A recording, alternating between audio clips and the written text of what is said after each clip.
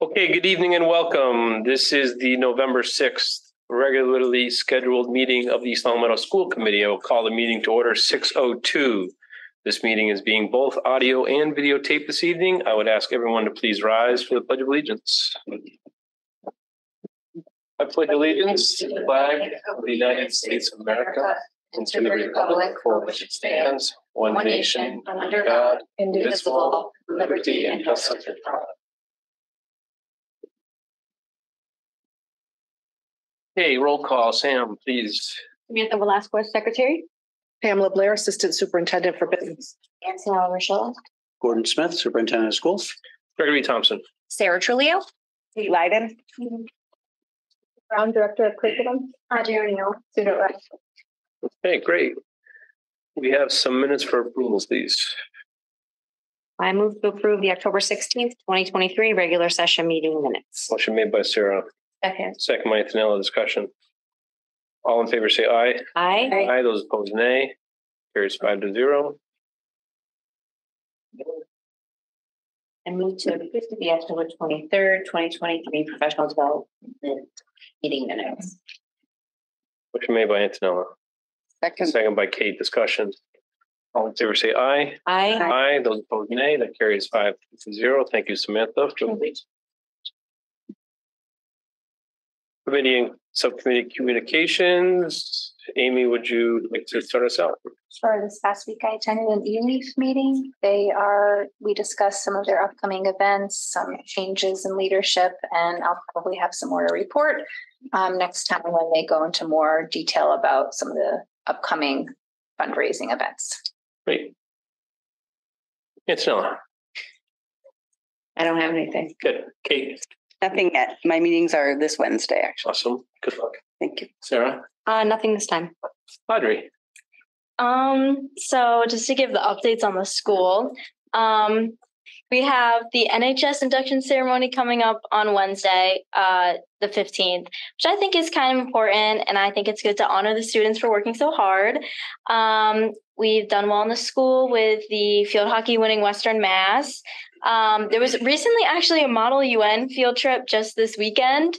And I thought that was really cool. And all the delegates did really well. And even our own student FundMe actually ended up winning best delegate. And it was our first time there. So we represented the school really well.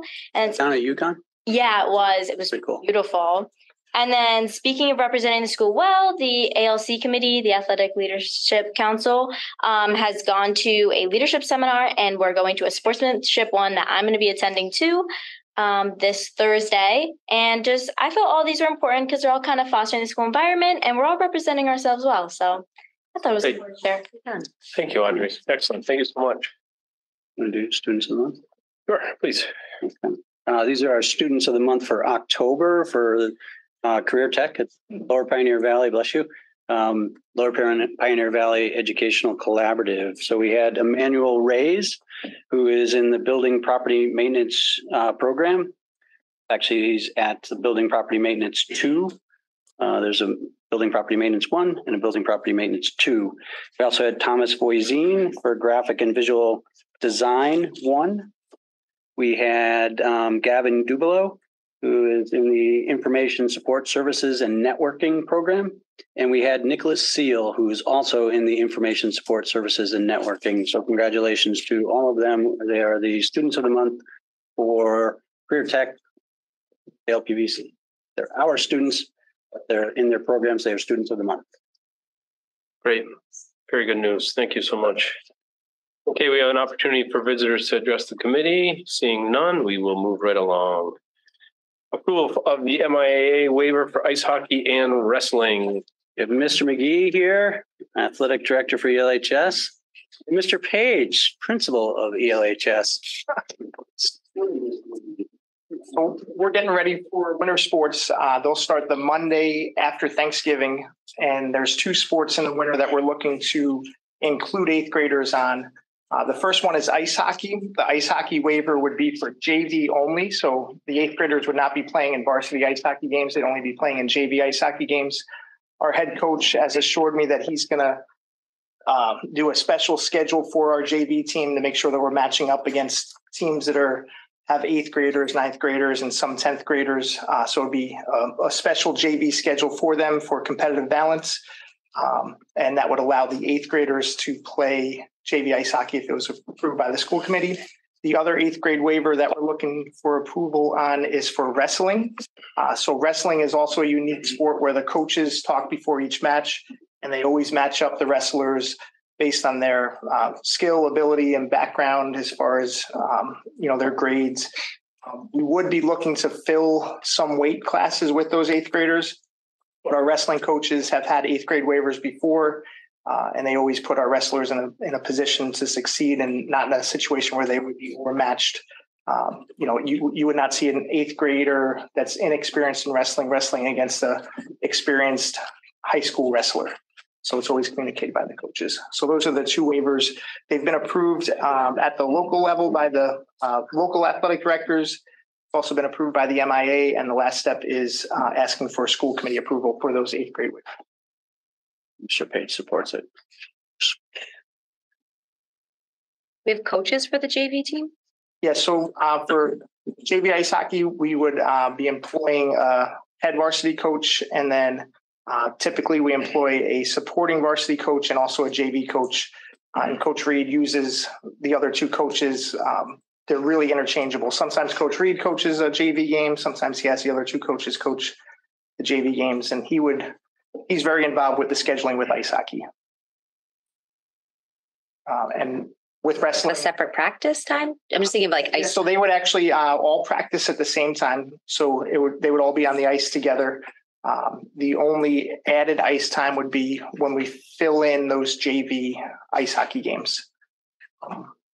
But it would be a joint practice.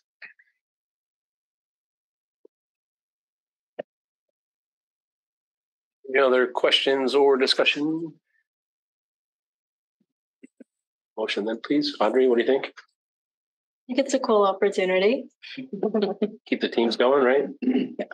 Okay, take a motion then, please. I move to approve the MIAA waiver for ice hockey and wrestling as presented. Motion made by Kate, second by Antonella. Discussion. All in favor, say aye. Aye. Those opposed, nay. That carries 5-0. Very much. Kevin, yeah, good. Yeah. Mr. McGee. Okay. So tonight we have, as you can see, our entire leadership team here. As you know, over the last 3 meetings, really, we've been talking about not only the draft of our SMART goals, but the fall data. And you've seen the district SMART goals, and then off of our professional development, you have our district SMART goals back in your packet. Once again, as we tweak them a little bit, based on the professional development, adding in some percentages and some numbers around some of the specific action steps. That also has set up our presentations that you'll hear tonight, where each school has the opportunity to take the 3 overarching district goals and really hone in on, under each goal, one objective and one action step that, at least the way I'm describing it, tells that school's story. Obviously, they're doing more than just that one action step, but that's in the interest of time. One of the things we had discussed was sometimes these presentations, notably because I happen to be a talker, can go on quite long. And so we have tried to keep it succinct. But one of the things that we are all focusing on, and you'll hear it in every presentation, is attendance. We did get to see our attendance, or at least our chronic absenteeism, our attendance got better. Our chronic absenteeism fell. We'd like to see that happen again and continue to exceed targets that are set for us by DESE. So at the district level, we're looking at our chronic absenteeism falling again by at least 3%. And each school is looking at that as well. And you'll hear some of that tonight.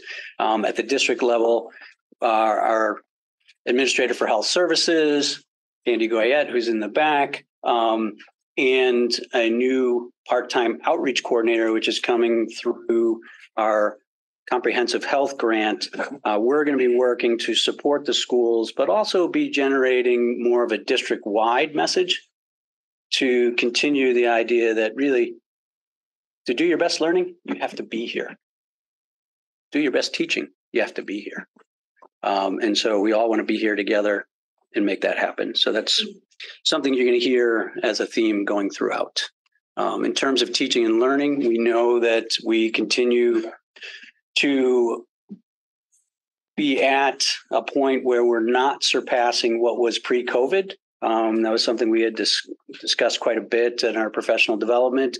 And so we'd like to see us continue to break out of that and start to achieve where we were, and even more so before COVID, and really get back to seeing our students excel. Our students are excelling, but we'd like to see all of our students excel. And so we're digging into the data, and you'll see under teaching and learning that we feel if we can hit successfully all these action steps, that we're going to see 75% of our students across the grade levels, whether it be on iReady or whether it be on the traditional MCAS, hit their traditional growth and or average growth on MCAS. And then we'd really like to see, and I think we need to really focus in on at least 30% of our students stretch growth. If they can hit that stretch growth, we've seen those graphs that predict future success, then by year's end, we'll be in a position where we're starting to see some of the achievement levels that we used to see pre-COVID. Those are some of the biggest changes on the in terms of the district boards. And what you'll hear tonight, each school, as I said, we're going to tell their story. And I think we've queued up the high school. And so we have Mr. Page, Ms. Blaine, and Mr. Wright ready to go. I'll stop talking because we were talking about being succinct. Just one quick question. Obviously, the format's a little bit different. Do you want to pause? I just go right through the end and answer questions. You can keep going. We'll stop you. Thank you. Okay, so just to start off by talking about the attendance goal at the high school, I guess it's better as an action step. So connected to the supporting the whole child goal, where all ELHS staff will create a safe, joyful, nurturing, and equitable, inclusive learning environment in which students will feel valued, connected, and ready to learn.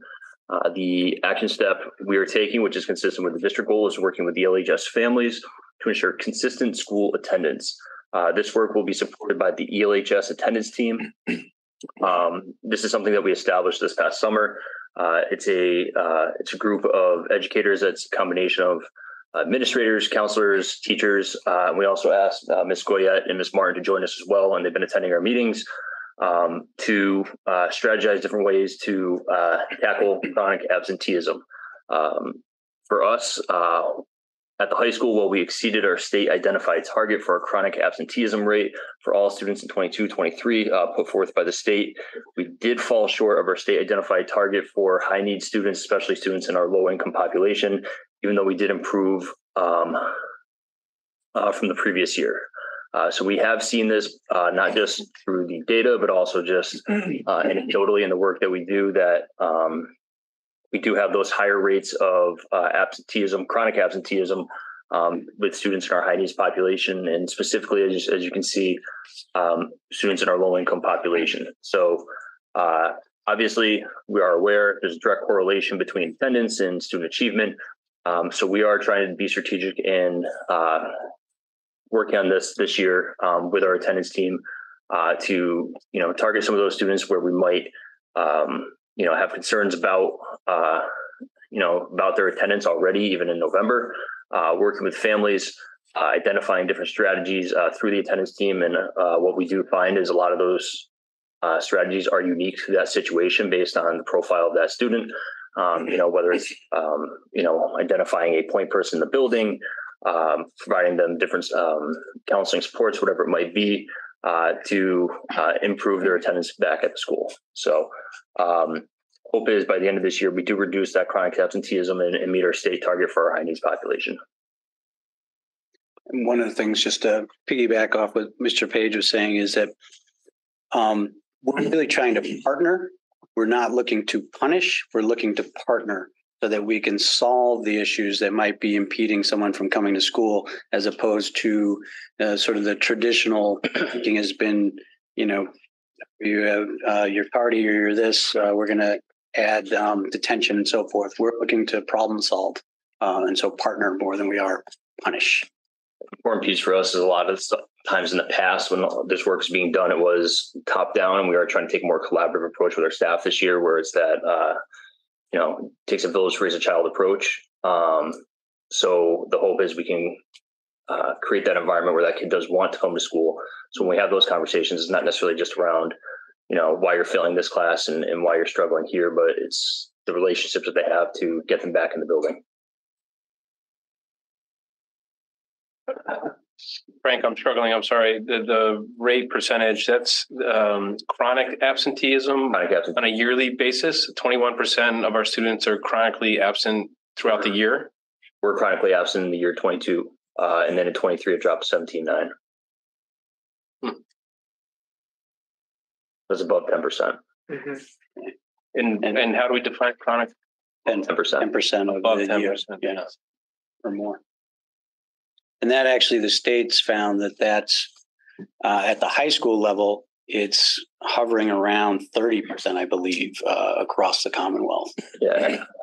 High schools are the ones struggling the most with the chronic absenteeism and the attendance situation, but all grade levels, since we've come back from COVID, are struggling with much higher rates of chronic absenteeism across the Commonwealth. Mm-hmm. That is a problem. Mm-hmm. So the commissioner 2 weeks ago had a call to action. He recommended to the Board of Elementary and Secondary Education to have a call to action around attendance and support districts in doing the work that we actually started to do back in August.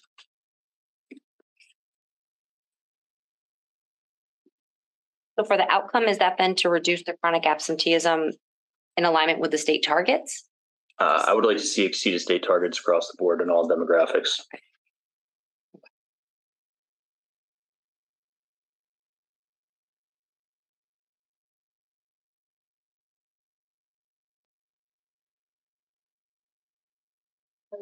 This approach of not being punitive.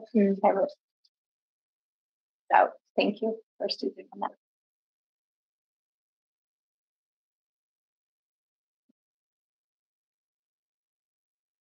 Next. So the next part of supporting the whole child, Anne's going to walk us through, and this is some of the work that we've done with our freshmen this year in putting into place something that we've been talking about for the last couple of years, and that's the establishment of our freshman team of teachers. So this is also in relation to supporting the whole child and utilizing a multi-tiered system of supports to ensure all students progress both academically and in their social, emotional, and behavioral development. And so I'm excited to be part of this as the 9th and 10th grade assistant principal. We're creating structures to support freshmen in their transition to high school. And so for some kids, it seems seamless, and for other students, it's definitely a struggle. It includes, but is not limited to, the establishment of a team of teachers. And so this team of teachers is made up of core academic teachers, special educators, the counselor, myself, and also the BCBA. What was behind this? A few years of discussion. And last year we had some students who needed to take credit recovery courses during the year and also during the summer. So we felt that having something in place to support students right from the beginning of high school was going to give them what they needed, so that even if they came in at risk, we can put some things in support, and hopefully they wouldn't leave still being at risk. They would get what they needed. So we're identifying strategies that will help students. We can intervene for those who are struggling, build those foundational skills so that they can be successful over the 4 years. And so some students had a complete credit recovery and they graduated on time. I think we only had one who did not. But we obviously want to avoid this crunch as they get closer to graduation. So what we did is we took students who were going to be taking standard algebra as a cohort group. And so we looked at them as being the kids that are quote unquote on the team. And so the core academic teachers get together during a certain block. They have this roster of students in common, and we get together and we talk about a variety of different things that are going on in classes and with the students on the team. And we can actually utilize their foundation block as almost like an intervention block for them. And that's where some of this work is being done. Obviously, the hope is that by building a foundation for students as freshmen, we're going to be decreasing the number of students who are struggling and at risk of not graduating on time. And they won't have to play catch up in their junior and senior years.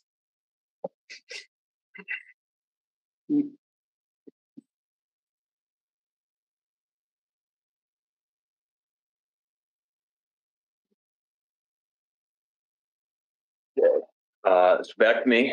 I was just gonna ask, how are you monitoring the progress of that cohort? Is it looking at their report card grades in their 9th grade year? Is it looking at attendance? I'm just curious, like how we're monitoring that to measure success in terms of potential impact as juniors and seniors.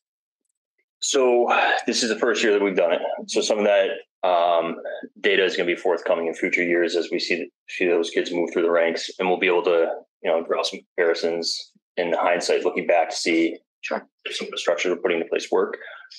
In the time being, right now we do have those teachers meeting 3 days a week. 3 days in a 4-day rotation, and does chair those meetings. They go through things like attendance, grades, potential referrals based on some of that information, whether it's for different sports, it could be through the attendance team, whatever it might be. So there is that real time, we'll call it formative data, the hard data of looking at things like we talked about where we have those at-risk juniors and seniors. We're a couple of years away of your 9th grade also will have the iReady data this year. We do have that piece where right now we do have a targeted group of freshmen who they completed the first iReady diagnostic in October. We have the numbers where we have that group who we'll say was performing below grade level in math and English based on their iReady diagnostic. And correct me if I'm wrong in saying this, but I believe every student who tests below grade level actually was already a member of that team of teachers. So we did, we'll say, correctly identify them coming in. And we started intervention strategies using the academic program to remediate some of those math and English skills during their foundations block 1 day out of a 4-day rotation. That'll be starting the week before Thanksgiving break. And the hope is by the time they take the second iReady diagnostic in January, some of those students who demonstrated some of those deficiencies have moved out of that group.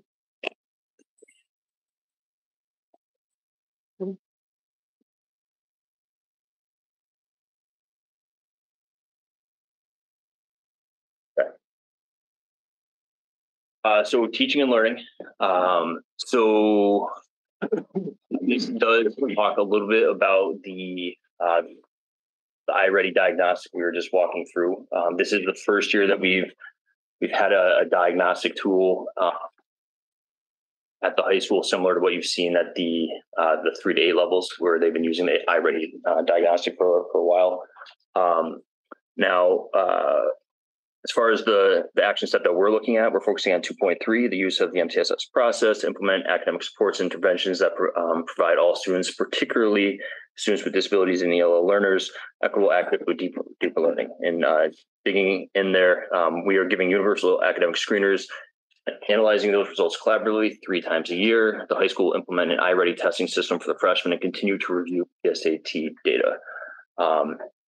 So right now, our focus has been on the iReady data that we just got back from our kids and identifying the structure of how we're going to be putting some of those interventions in place for the freshmen. We don't have the PSAT data yet for the 2023 year. But when that does become available, we'll be looking at that as well to see if there's anything that we can utilize there. A lot of times when we use the PSAT data,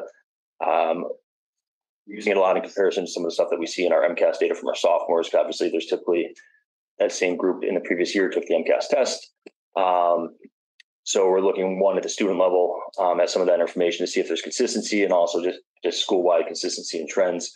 I will say the MCAS data does go a little bit deeper for us in terms of giving us some information about the standards and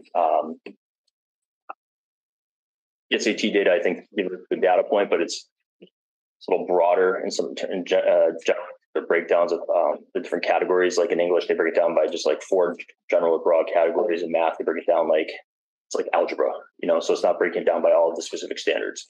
But we do try to see if there's any discrepancies between what we were looking at in our previous year's MCAS, what we see on the SAT data. And just speaking of the MCAS, obviously that is an area where we need to continue to improve. We did see that pandemic dip. We bounced back a little bit in 2022, but there are definitely areas where we would like to see some improvements, specifically with our students with disabilities and our high needs population in math and English. And we are working to take targeted approaches in those 2 departments to address both those things.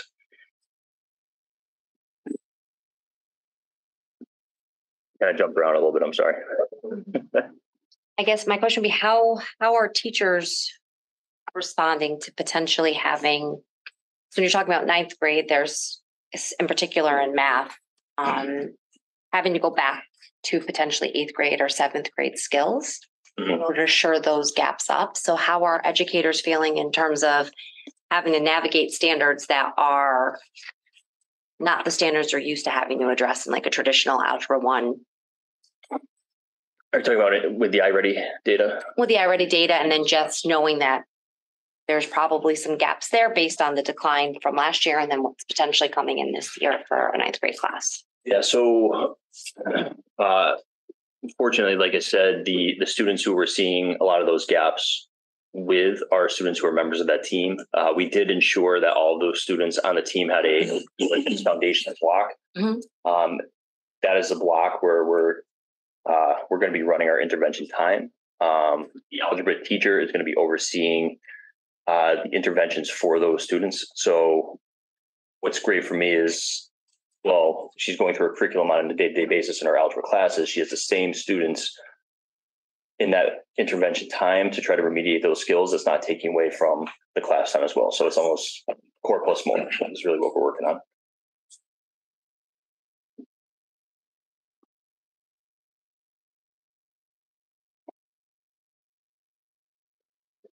All right. Some allergy shots today, man, tearing me up. So we want to focus on developing partnerships with students, and really we're highlighting the student voice here this year for this particular goal. I'm glad that we referenced the Athletic Leadership Council because that's a part of what we're trying to do, which is put kids in spaces where they can talk with us about how to make the school better. So we want to continue to create an inclusive environment at the school and just use as many platforms as we can to elevate student voice. We want to make sure that there's genuine opportunities to serve in leadership and decision-making.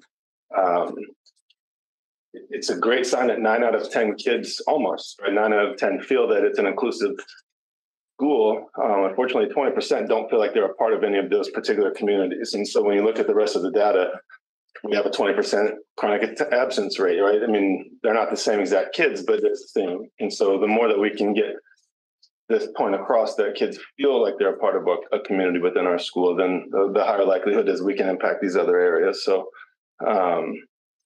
essentially, the Diversity and Equity and Inclusion Committee, the Athletic Leadership Council, through our school council, where we've asked the parents to kind of take a step back and let the students speak more there. We're hoping to get above 90% on both of these areas. And so I don't think a 2% growth is much, but if we're able to get that top number to 90%, and then I think we'll make an impact on the rest of the things that we talked about tonight too. I think what's great there too, if we can give some kudos to Audrey over here, a number of these committees that we're referencing, she's already a member of. She's a member of your school committee. The more we can incorporate student voice into any of these different groups, the more included they're going to feel, and the more they're going to feel like they're heard, So, and she also didn't mention she's the president of NHS for next week. Oh, Kind of. that's rad. For that. Great kid. She's a pianist. In that earlier. Any questions or comments? Thank you. Thank you, high school. Appreciate it. Which presentations on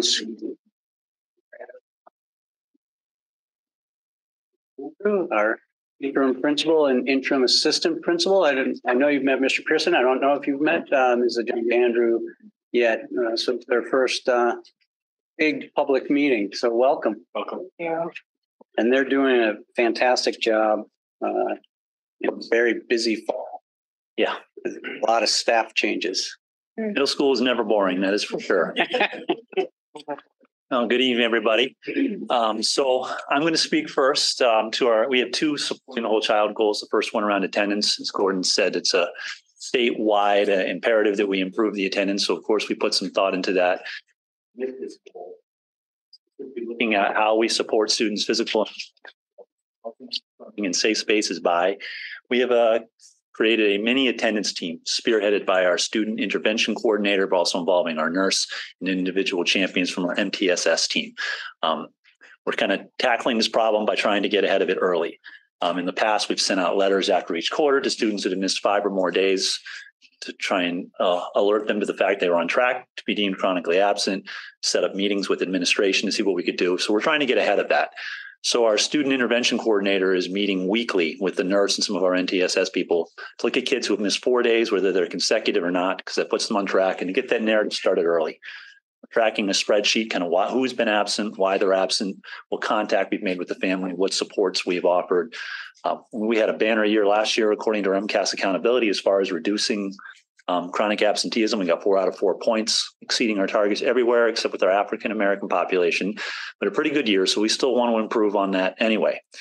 So far, reaching out to these families, we've done a pretty good job of forming those partnerships, making them aware of some of the resources. I think it's something that's going to continue to grow, especially as we have the holiday season and people tend to miss more time. But a thing to note is that last year, after Q1, we sent out 105 letters to families that had missed 5 or more days at that point. As of Thursday of last week, we're on track to send out 34. So that's a heck of a reduction so far, just to what we're doing. And we even got to the fun part, which is the incentives. We would like to recognize and incentivize students that have really good attendance. So we're planning on, along with our honor roll breakfast, recognizing students that are coming to school all the time. We're planning on having some perfect attendance lotteries for students to earn some prizes. We've been talking to our student council and to our PTO about sponsoring for smaller timeframes, perfect attendance, no tardies, get a free ticket to the dance, things to really get people excited about coming to school, because it is important. You can't learn if you're not in school. So we've been trending in the right direction, and we want to see that continue for the 2023-2024 school year. Okay. So Jung Andrew is going to talk about our second supporting the whole child goal. Hey, thank you. Good evening. Our second objective is to utilize a multi-tiered system of supports to ensure that all students progress both academically and in their social, emotional, and behavioral development. One of the main things we wanted to do is really figure out how to strengthen our Tier 1 instruction and really re-engage our students. And we noticed that on our data, while we are showing some growth and we're showing progress with our student growth, we're meeting typical growth on the higher end, but our achievement data is not growing as fast as we would like to see it. And so we realized that in order to increase the achievement, we need to re-engage our students a little differently. And so we have the benefit of having some academic instructional coaches in our building. We have a literacy coach as well as a math coach. And we decided to re-examine how we use those instructors to really push back into the classroom with our teachers. A lot of times teachers don't reach out and ask for support. They just kind of do what they've been doing. But we realized that we really want to help teachers figure out how to re-engage our students. And so we're using our coaches to push back in with our teachers. And we have created what we call coaching cycles. And they're 2-week coaching cycles. The way that these roll out is that the teacher will sit down with the coach. We're starting with our ELA and our math departments, and they will come up with a plan basically the teacher will just be open and transparent. This is non-judgmental. There's no supervisory role in this at all. It's just a support piece. How can the teacher re-engage students? So there might be some examination of lessons and figure out, maybe we can plan a lesson together that can add some additional strategies. Maybe the coach can model some lessons for the teacher to observe, and then the teacher can kind of take something back from that. Maybe the coach and teacher can, do a co-planning of a lesson, writing things out from the beginning to the end, all the way through the assessments, maybe pulling some small groups together and then giving the teacher watching the coach do that, or just the coach observing the teacher and giving the teacher some real-time feedback that focus on specific goals that particular teacher has. So we just started that. We have finished our first 2-week cycle, and our teachers, surprisingly, were very interested in that. And it's looking very promising.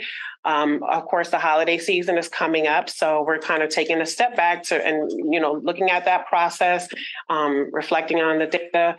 Basically, there'll be like a pre-meeting with each teacher and coach. Then within the 2-week cycle, the coach will visit that teacher's class at least 3 times, with specific instructions, and then they'll have some type of reflection at the end. And so right now we are, looking through our first cycle, examining the reflection, looking at any data that's come out of that, just getting a teacher's feel for, how that felt. And then when the holiday season comes to an end, we'll re-engage the next set of teachers on a 2-week cycle. And ultimately, once we run through the English and the math departments, our goal is to do the same thing with the science and social studies departments. Ultimately, the goal is to support teachers to, figure out any kind of discrepancies or any kind of barriers to engagement that might be happening in the classroom, and fill those gaps in with some new strategies, some new ideas, thinking outside of the box collaboratively. And therefore, we will hopefully increase our achievement data on the next go round in terms of our panorama and also any other in our MCAS results. Thanks. All right, so next we have our teaching and learning goal. Apologize. Yeah, sure. What is the initial, in terms of, I know you've only done one cycle, but how did the teachers feel? You said it landed pretty well with them. What was some of the initial? I'm sure there was a little apprehension, just like, whoa, I don't need that necessarily, but they really didn't vocalize that, at least, in my presence or in Steve's presence, or even with the coaches. Again, I think the biggest piece with this is the way we roll it out and make it so that this is all about you. It's here to support you. Yes. There's no judgment. Non-evaluative. The low risk. Whatever you need, I'll help you. If you want more resources, I'll find them for you. You want me to model something, I'll do it for you. You want me to give you direct feedback on something that you're doing in a class? Absolutely. You want me to work with a small group that you're struggling with and you need some strategies to re-engage that particular small group? I'll do it for you. So it's really like, well, why would you say no to something like that? So, so far, so good. We've had great results in terms of our teacher feedback. Yeah. So we're hoping that kind of translates among the rest of the staff and eventually into our other departments. Yeah, our ELA and math teachers are used to working with the instructional coaches already, so it's a little bit more low stakes for them. So when we get through the whole roster there, we can come back together as a group, see what we might need to tweak for the process, and then we'll try and roll it out to other disciplines as well. Will you be able to work to gather feedback from the coaches around maybe trends that you're seeing so that then that information can be given even to Heather? So when we think about district professional development days, there's ways that we can contract with some of the professional development providers to ensure that it's not just supporting the ELA and English teachers potentially at the middle school, but maybe it's a trend that's a little bit broader. Yeah, certainly. Yeah, we have an instructional leadership team meeting each week, and we do check in about how the coaching cycles are going. Not like a reporting thing. Teachers know that. Just how's it going? What support do you need? And Heather drops in on some of ours, so it could be a great time to share some of the at least anecdotal data that we've been seeing so far. Okay. And just a side note, I think even our coaches are thinking of ways that they can create instruction for maybe the district at some of these PD days based on some of the things that they're experiencing in our building. Correct me if I'm wrong. We have 2 new coaches this year, correct? No. Well, one new coach, one was new last year. Okay, one was new last year. Yep. Yep. Is there time in the schedule where they're meeting with the coaches, or is it just the coaches going into their classroom? No, fortunately, we have a lot of collaborative time at the middle school level. So we do have a weekly, we call counterpart meeting, which is good, where 7th grade English teachers will meet, 7th grade math teachers will meet. And we also, they do it on their preps as well. They'll ask the coach to come on the prep if that better meets their schedule. So collaboration, thankfully, is a big thing that we have going on in those. And the coach is able to meet with those teachers as well. So if they do see trends, they're able to maybe give them some feedback. Yeah, so some teachers aren't sure exactly what their problem of practice is going to be. So the coach kind of comes with some ideas and they might identify a trend and see in other classrooms. Well, you're struggling with this, because we were able to work through it here and offer those suggestions to people. And our coaches are really good with collecting data and putting it all together and analyzing data. So we're really fortunate with that.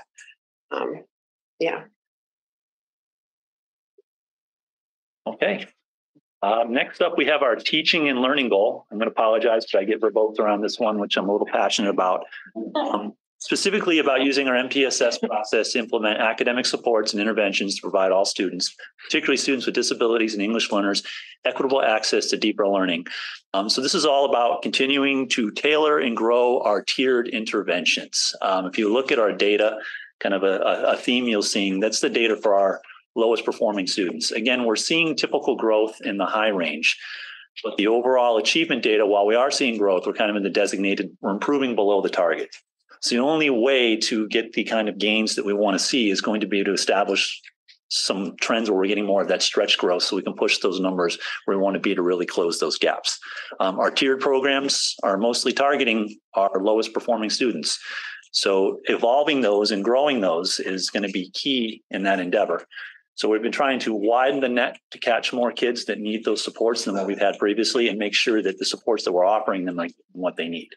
So historically, we've always had just one tiered option for math and reading at all 3 grade levels. So we'd have kids anywhere from 1 to 4 grade levels below their peers getting a single intervention. Well, why it was good that they were getting an intervention, it wasn't necessarily serving their needs as best as it could. So a few years ago, we added a tier 3 for reading to kind of target kids that they were significantly below grade level, having trouble with their foundational skills around phonics, phonological awareness. We put that into place and we saw some gains. It was great. It was also better able to let our tier 2 people differentiate in a way that met the needs of those students that had needs more around comprehension and vocabulary than around phonics and recognizing high frequency words. So that worked fairly well. And last year we added another layer, an additional tier 2 intervention. We have our enrichment block, which is kind of a what I need block. So we were able to offer interventions by the English and math teachers during that time where we can get kids that slightly below grade level, weren't quite enough to qualify for the seats in our tiered program, but needed that little extra bit of support. So now they're getting that during that intervention block during the enrichment time. So that was fantastic. We wanted to extend that to math as well. So this year we added a tiered 3 math program, AVMR, Advantage Math Recovery System, to try and target our kids who have more foundational needs in math around number sense and things like that. So we think that by putting these into place, we're going to see bigger gains among our neediest students. We're better able to differentiate to meet their needs. They're not stuck with kids with a 4 grade level span of needs. We can target exactly what they need and hopefully get them to where they need to be. So now we have a wider net and it's more specifically aimed at what the students' needs are showing according to our data. We'll continue to track those needs by our Ready diagnostics, observations by the teacher, classroom performance. We rotate those rosters as need be quarterly to try and hit as many kids as we can. As they show growth, hopefully we graduate them out of those programs and get kids in there that need them. So that's one I'm really passionate about. It's going to something I'm sure is going to continue to evolve. This is our first year with the tier 3 math. So we'll look at how it goes and see if we need to make more tweaks to that to better serve the needs of the kids in front of us. Okay. Tier 3 intervention groups are much smaller than the tier. Yes, they are. Well, I mean, not much smaller. I mean, necessarily, because now we have the additional tier 2 level during the enrichment block, which are also small groups. But yeah, they're all small groups. Excellent. 6 students. Yeah. And who Grade tier 3. Yeah, we have 6 students. providing the training for AVMR? Well, we have our math coach is running that training right now. It's already been trained in it. So she is running that this year. And of course, we'd like to expand it. I'll have to look at how we can do that with our current staff.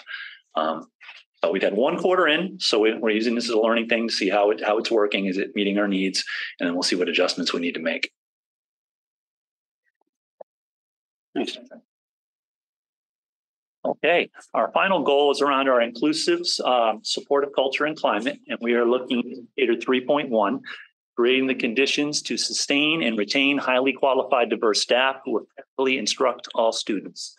So we have entered into a professional development relationship with a group called the Academic Leadership Association, the ALA, and this mostly is driven by the data on our end-of-year panorama survey around engagement and supportive relationships from students. Engagement was a big theme for us last year. It's our lowest number when we take that panorama survey. I think it was around 52 at the beginning of last year. We got it up to 56 by the end of the year. And this year's fall survey says we're up to 62. So we're trending in the right direction. And we think that our work with the ALA is going to propel that even further. So we were in a limited partnership with them last year to be mentors to some of our most at-risk students. So they would come in, they would meet with the kids individually, groups, they would run some field trips for them, some study halls, they would meet with the grade level teams to talk about the kids, what problems they were having to help them problem solve around it. So we were really thrilled with the results we saw in that small sample group. We saw a reduction in the numbers of absenteeism and in discipline referrals, and we saw their academic outcomes increase. So, of course, we want to try and replicate that success on a wider level. So we've kind of entered into a professional development relationship with the ALA this year. So they're going to continue to do their mentoring for our small groups. And we're already looking at ways we can expand that to get more students to benefit from it. They're also going to meet with our staff. They're going to do an 8-part professional development series on deepening relationships with students, using those to form learning alliances, and then leverage that into increased student outcomes, particularly in engagement, which we think is going to impact everything from attendance to academics to behavior. If students are feeling more engaged in the classroom, we're going to see a big improvement in all those areas. So we're thrilled at what they've been doing with us so far. We think this is going to give our teachers the tools they need. A lot of the data we saw in the end of the year staff survey was kind of around education has changed a bit, and teachers need some more supports in dealing with some of the changes. And we think by building those strong student relationships, we're going to give the staff the support they need. They're going to be more comfortable. They're going to have better learning alliances with those students. And it's just going to be a more pleasant place to be. And we're going to see that not only increase for our staff, but the engagement increase for our students as well. Just to give you one concrete example, and the ALA worked, as Mr. Pearson said, worked with our most at-risk students last year at the middle school. And one of those field trips was either on a vacation or on a Saturday. It was vacation, yeah. Okay, so it was on a vacation. And these are students that struggled to come to school. They had 100% of them go on this field trip to Westfield State, dress up, and attend an assembly on what higher education is all about. Mm-hmm. And so that was really impressive to see. Yeah, you come in on Tuesdays, you'll see all our students in that group dressed like me, ties, shirts. They're thrilled, learning about taking some accountability and overcoming some of the barriers. They're going on another field trip to the Hamden District Attorney's Office shortly. They just had a study hall Wednesday. Mm-hmm. So we're loving the results we're seeing. We want to give all our staff some of the same tools to hopefully inspire kids in the same way. And we want to continue to grow those relationships with those kids. Can struggle in some areas in school. And we saw great increases for them last year, and we want to replicate that. Yeah. Tip for the middle school. Deanna. Thank you, Rick. 10 of 7. Audrey. I know. No, silent is like we're out of here, but oh, wow.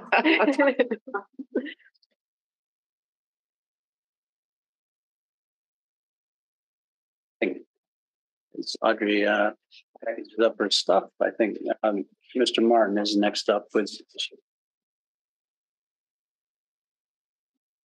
Hello, everybody. So starting with supporting the whole child, we are very happy with our attendance from last year. As you can see, we reduced it from 17.9 to 10.2%. Now, this is because our staff members, our teachers, do an incredible job at making Maple Shade a place where students want to attend, feel comfortable in sending their children to us, that guarantee there. So last year, one thing that I had done was to utilize the Panorama platform to identify students who were considered critical in terms of their absenteeism. And I reached out to parents using this, the reports generated by Panorama 3 or 4 times last year. So one goal that I set for myself for this year was to do a report monthly at the end of the month to really look at what Panorama is indicating as, who is critical in terms of absenteeism. And then I just cross-reference it with, what I know about each student's story, and then determine whether or not I need to reach out to the parents. And so I've done this twice so far. It's been very successful. At the very least, parents understand that I care about their kids, coming to school. And one thing that I've been trying to do this year is to show a correlation between absenteeism and learning loss in as safe a way as possible. So, one way of doing that is being able to link the ST Math percentage to the absenteeism. So for some students who have been absent significantly, I'm able to show to the parents that your child has been absent 10 times, and their ST Math percentage right now is at 11%. The goal is 20%. So it really just reinforces that importance of being in school and provides a concrete example of the instruction and the learning that's not occurring due to the absenteeism.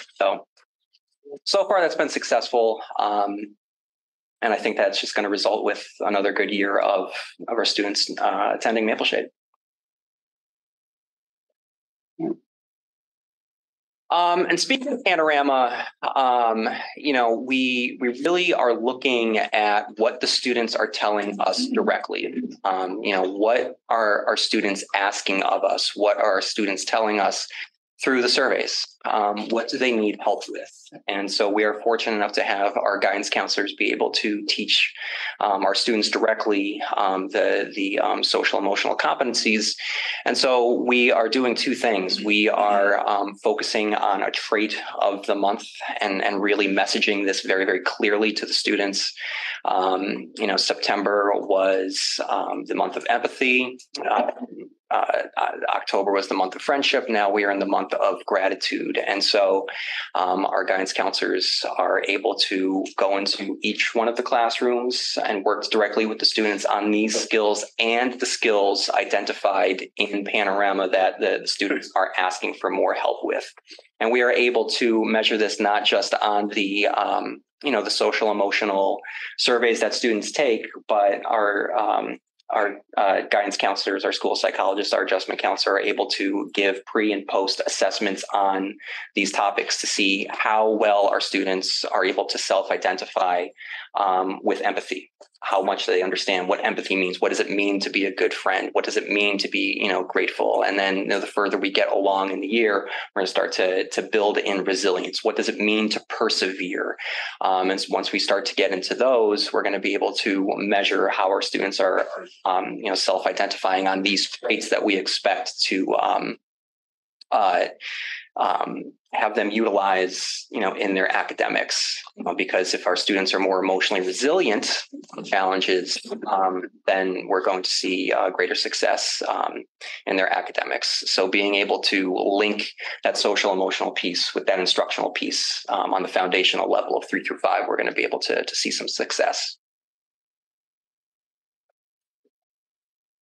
How often are those lessons? Once a week.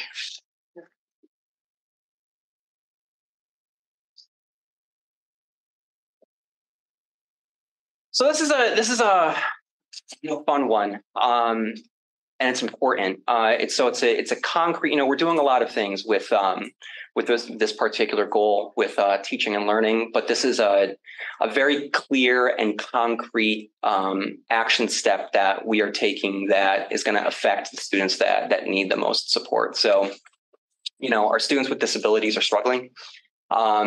And we are fortunate enough to be able to sign up for Orton Gillingham training. So by the end of this year, inclusion teachers will have training in either Orton Gillingham or Wilson, which means that our inclusion students will have teachers who have been trained with a very explicit, systematic, multisensory approach to give them the specific needs around reading that we're seeing. And on top of our inclusion teachers, one of our learning center teachers is also being trained, as well as one of our classroom teachers in the inclusion setting. At the very least, this is going to positively impact our inclusion students, our learning center students, but also this aligns itself with the UDL approach of teaching from the margins. So, everyone can benefit from supports. Everyone can benefit from scaffolding. Everyone can benefit from this instruction. So the more we are able to give to our teachers this type of training, which is very, very involved, the better off our students are going to be for it. So, we'll assess how well this has gone this year. We'll talk to our teachers throughout the course of the year because it's very in-depth, it's very involved, it's a lot to take on. 8 all-day sessions, multiple teachers that are, being asked to step out of their classroom and be trained. It's a massive investment of time, but I think that it's worth it. And I don't know what the future entails for this. If we are able to continue to expand, clearly I would love to. But right now we're at the beginning stages of this. Very, very excited. With the implementation of the state early literacy screener, will students who are identified there also have access to these types of supports, even though they're not technically inclusion?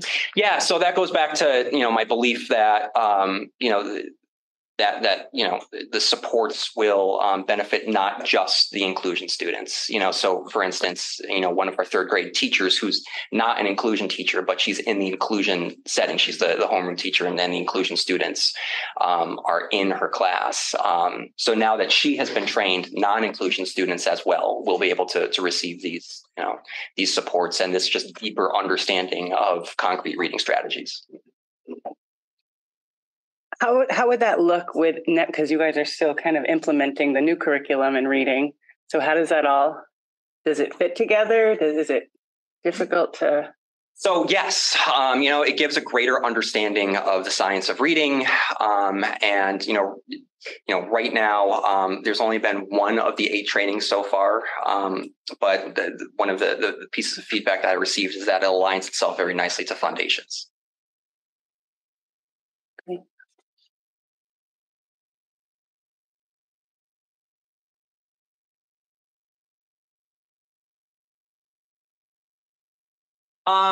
Okay, and there's not really any data attached to this one, but it's something that's important to me.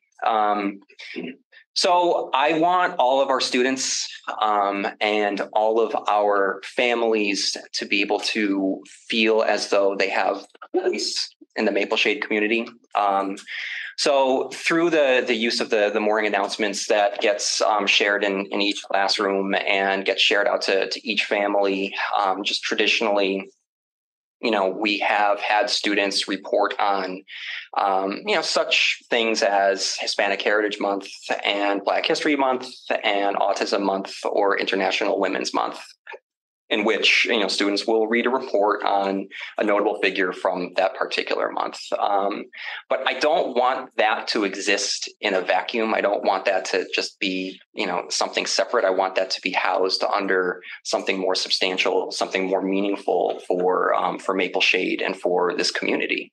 So after last year, when I saw the amount of variety and backgrounds represented in our International Food Fest, I realized that we really need to be able to give a voice to all members of our community. So what I'm starting to get launched off of the ground, and it hasn't happened yet. It's still in the planning stages. But I'm working with a 5th grade teacher and our ELL teacher, and we are working with students to be able to come on the morning announcements and share aspects of their cultures, their backgrounds, family traditions, in order for our students to have a voice and for them to be able to educate their peers as well, so that we are able to see our students our Maple Shade community and what our community, really looks like and what it's made up of. So that's something that we're currently working on. I just met with, I think it was like 14 kids. I called them all down. I'd worked with some teachers on, who we can, identify and, who would be willing to do this, whose families are supportive. And I think there was, 14 kids, whose backgrounds are all from, different cultures, different countries. They all knew what I was going to ask of them. They were all excited when I gave them the packets of, interview questions and things to think about, which were, in Arabic, in Vietnamese, in Japanese and Chinese, in Spanish.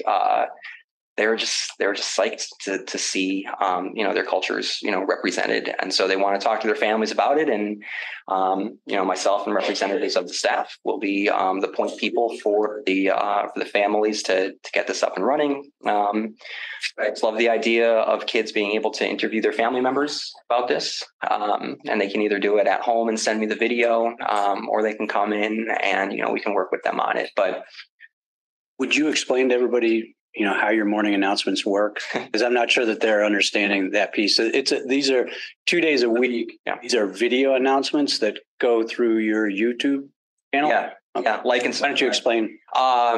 So we have, so I work with, the students, and going back to the traits of the month, with this month being gratitude. Students who are shouted out for demonstrating an aspect of that character trait of the month become, students of the week. And what they're able to do is that they join me on the morning announcements, and they're able to, give news, and we talk about the big, things to expect for the week.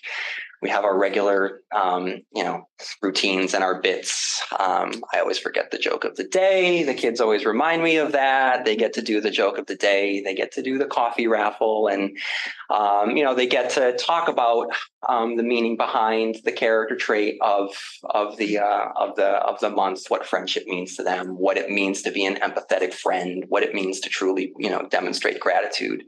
So it's something that, gets shown in the classroom in the morning on Mondays and Fridays. And it gets shared out to families as well. So I have, a number of families who, always tell me that they watch these with, their kids. And so it's, everyone has an understanding of what's going on at Maple Shade. From a community standpoint, from a, student standpoint. So again, to really build off of this, giving students this platform to be able to share themselves and their families, that's really important.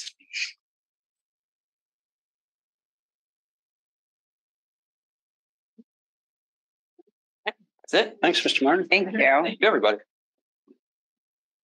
Next up, we have Mrs. Antonelli. Hello, everyone. Hello. So I will be starting with attendance like everyone else. So correspondence with Mountain View families will continue to ensure consistent engagement.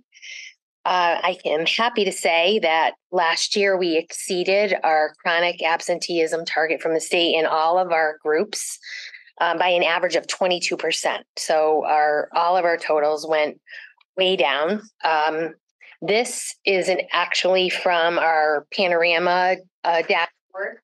Our year-to-date attendance right now is 96.8%, which prior to COVID was probably our average every year. Only after COVID, the few years COVID and after, did we really drop in our chronic absenteeism. At the elementary level, that's not or at least at Mountain View, it has not been an issue. And we know that consistent attendance correlates with stronger academic performance. So we stress the importance of daily attendance as we strive to make Mountain View fun and engaging and wanting kids to be at school. And I will highlight some of what we do when I get to the third goal, inclusive and supportive culture and climate. So our outcome will hopefully be that we continue to exceed the state targets next year and beyond. The chronic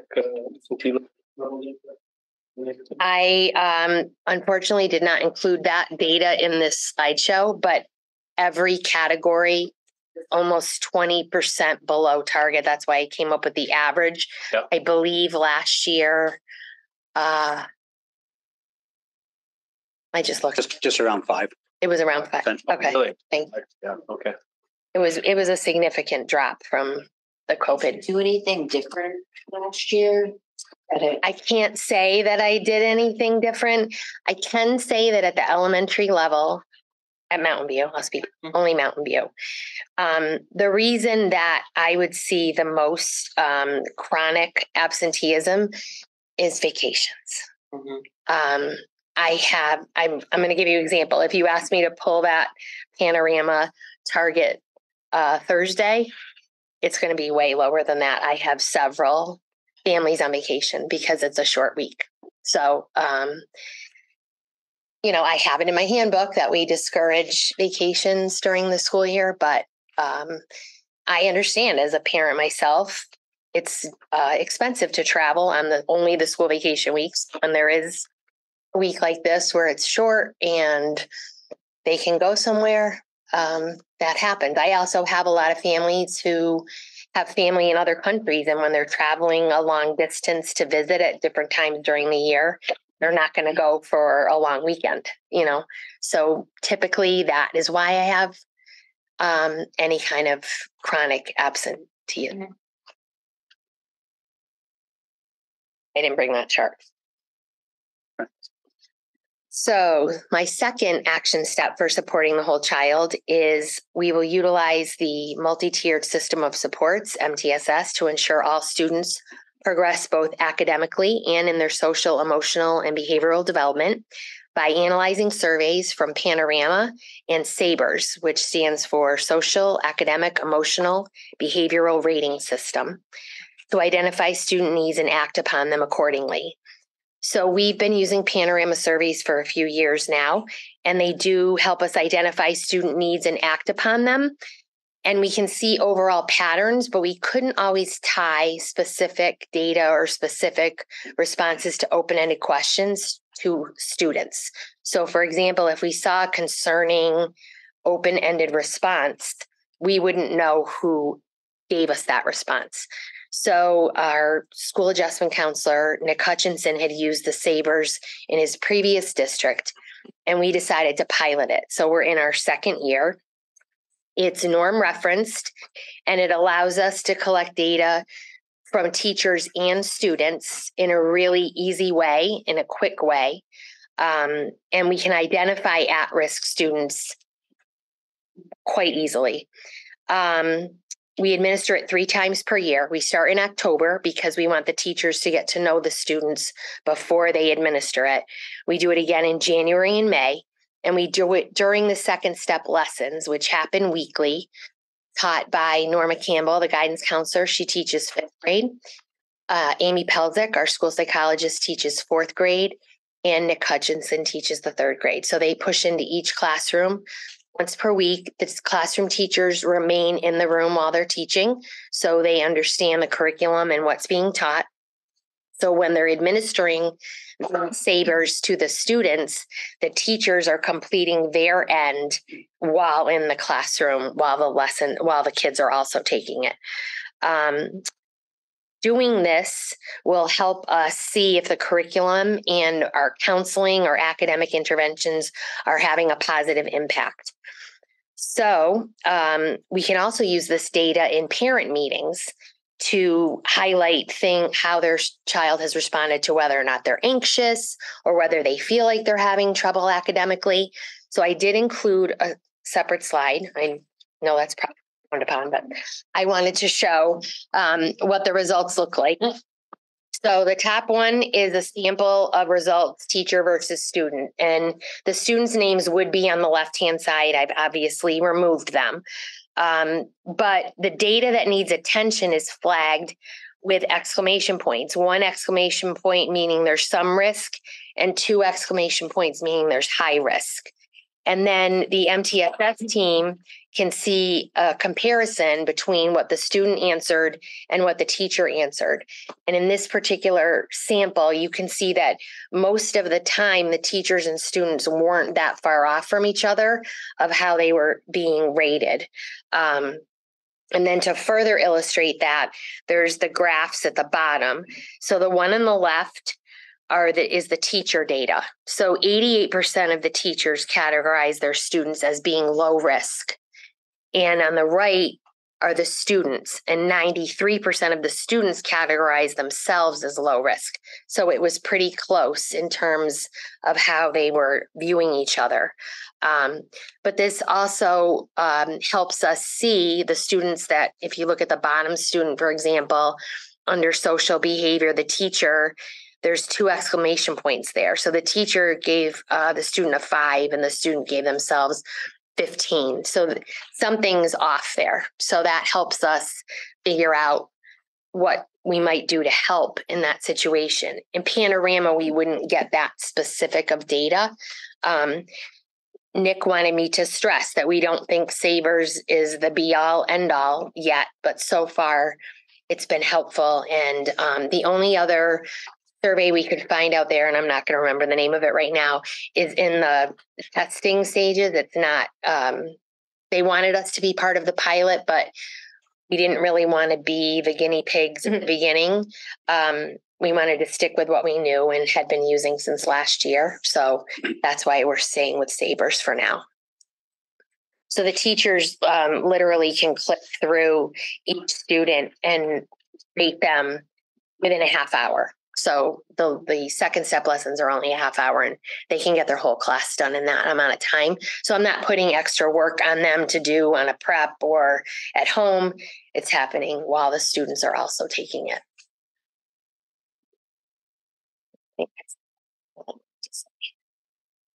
So hopefully we can find the students that might be at risk from that data. So teaching and learning. We will use the MTSS process to implement academic supports and interventions that provide students, particularly students with disabilities and English learners, equitable access to deeper learning by progress monitoring interventions and tracking data using PowerSchool, Panorama, iReady, and or other identified screening tools like the new tests that we're using in reading across all 3 grade levels to ensure our interventions are meeting student needs. And we will continue to provide evidence-based interventions to promote student success. So according to our fall administration of iReady, only 45% of Mountain View students are performing on grade level in reading and 31% in math. This is significantly lower than we've had in the past. I think this is a combination of the effects of learning loss during COVID, the lack of concrete phonics instruction in the past, as well as the learning curve involved in learning the 3 new curriculums that the elementary teachers started last year with Foundations, Wit and Wisdom, and Illustrative Math. So our MTSS team is made up of 1 teacher per grade level, 2 counselors, a school psychologist, an interventionist, a para, and me. And we meet monthly to analyze data so we can tailor our individual interventions. And we allow the staff to implement UDL practices school-wide, participate in professional development during common planning time, professional development days, and release time. And we're hoping that with the targeted interventions, which we also adjust monthly. So if we start to see students doing better and we feel that they're ready to come out of an intervention program, we can move new students in. We're hoping that we will have 30% growth in reading and math by the spring administration of iReady. That may seem high, but it's a goal. So hopefully we will get there. With percentages like you just described, Elaine, Yes. being lower than what you've typically seen, have there been impacts on core instruction? And if so, like how are teachers kind of working through putting those supports in place during the actual lessons in addition to the interventions? So Sarah Shabelli is my math interventionist / coach. And sorry, I'm just coming back from being sick. I feel like I'm losing my voice now. She has been pushing into math classes, especially helping out some of our newer teachers who didn't go through the initial pilot with illustrative math. I often walk in with her and they're co-teaching, especially in our inclusion rooms where we're able to have the teacher, the coach, and the para instructing during the lesson, taking groups. My teachers, they have embraced the curriculum. It was a definite learning curve last year, but they're all teaching it, but they're also putting their own spin on things. They're in the past, if they know something has worked with manipulatives or something that might not be explicitly shown in the illustrative math curriculum, they're still doing that. They're still using the teaching instruments that they've known to work in the past, even though they're using a new curriculum. Having Sarah as a interventionist has been huge because we didn't have anyone to provide interventions in math before. And she's using a lot of assessments, even every couple of weeks to see how kids are progressing. I also use Amanda Emmett, my enrichment teacher, on the blocks where she's not pushing in for enrichment. She also has her pull out GT students, but there's even a couple other blocks during the day where she is open. So she has been taking some other kids who Sarah may not be able to fit into her schedule. So there's been a lot going on. I also can say that our special educators, I've also noticed, maybe even starting last year, have been doing a lot more inclusion and would rather be in the classroom, helping the students while they're learning from the classroom teacher. So we're trying to do a lot more of that this year. And my favorite goal. So Mountain View will continue to celebrate the diversity of the East Long Meadow school community by creating an inclusive culture where all members feel like they belong. We are going to focus on developing authentic partnerships with students and families that elevate their voices in leadership and decision-making and connecting them to the community. We provide our parents and community members with many opportunities to connect with the school, including but not limited to open house, band, chorus, and orchestra concerts, the drama club productions, our new Veterans Day assembly, which we kind of resurrected last year, our staff versus staff kickball game, the talent show, and social media, which is now Instagram.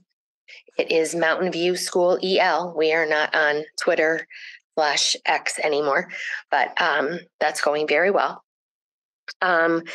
We have all developed a really positive, fun, and inclusive culture at Mountain View that thrives through engaging activities throughout the school year, which I think has helped us keep our attendance where it's been for so many years because the kids want to come to school. Mountain View's PTO, Principals Advisory, and Spirit Squad plan events and share photos and videos through Instagram and other communication platforms. And the staff, students, and parents are empowered to find new ways to increase the sense of community. So I've come up with a list of some of the things that are going on this year. Some are old, some are new. Of course, we still have our Friday dance parties, which you can see on Instagram every week. I instituted a new fun thing for the staff last year that went over really well, and the PTO supported me. We have Theme Song Thursday. So right before the kids come in every week, I play 10 seconds of a TV theme song, and the teachers have to call into the office, identify the theme song, and they win a gift card provided by the PTO. So that's been a little boost for the staff every week. Or every month, excuse me. How far back you go in those? Oh, I'm going back. You go back? I went back to the Well, one of the most popular ones was the Jeffersons, of course. But yeah, I've gone back to the 70s. I mean, that's my time. I know it's not their time for a lot of them, but I do put in new ones here and there. We started a family holiday movie night last year. We're going to continue this year. Of course, our talent show. We switched to kickball over volleyball during COVID because we couldn't be inside, and it's been very popular, so we're keeping it. Our Spirit Squad used to be called the Pioneers, continue their community service activities and Fun Fridays. They will be running our Veterans Day Assembly this year. And we have a committee, a volunteer committee that has identified all of the families that have veterans, and they've all been invited to attend. And we did it last year also. So they found it very moving, and they were very grateful last year to be there. So it's the whole student body and staff with just the family members that are in or were in the military in attendance.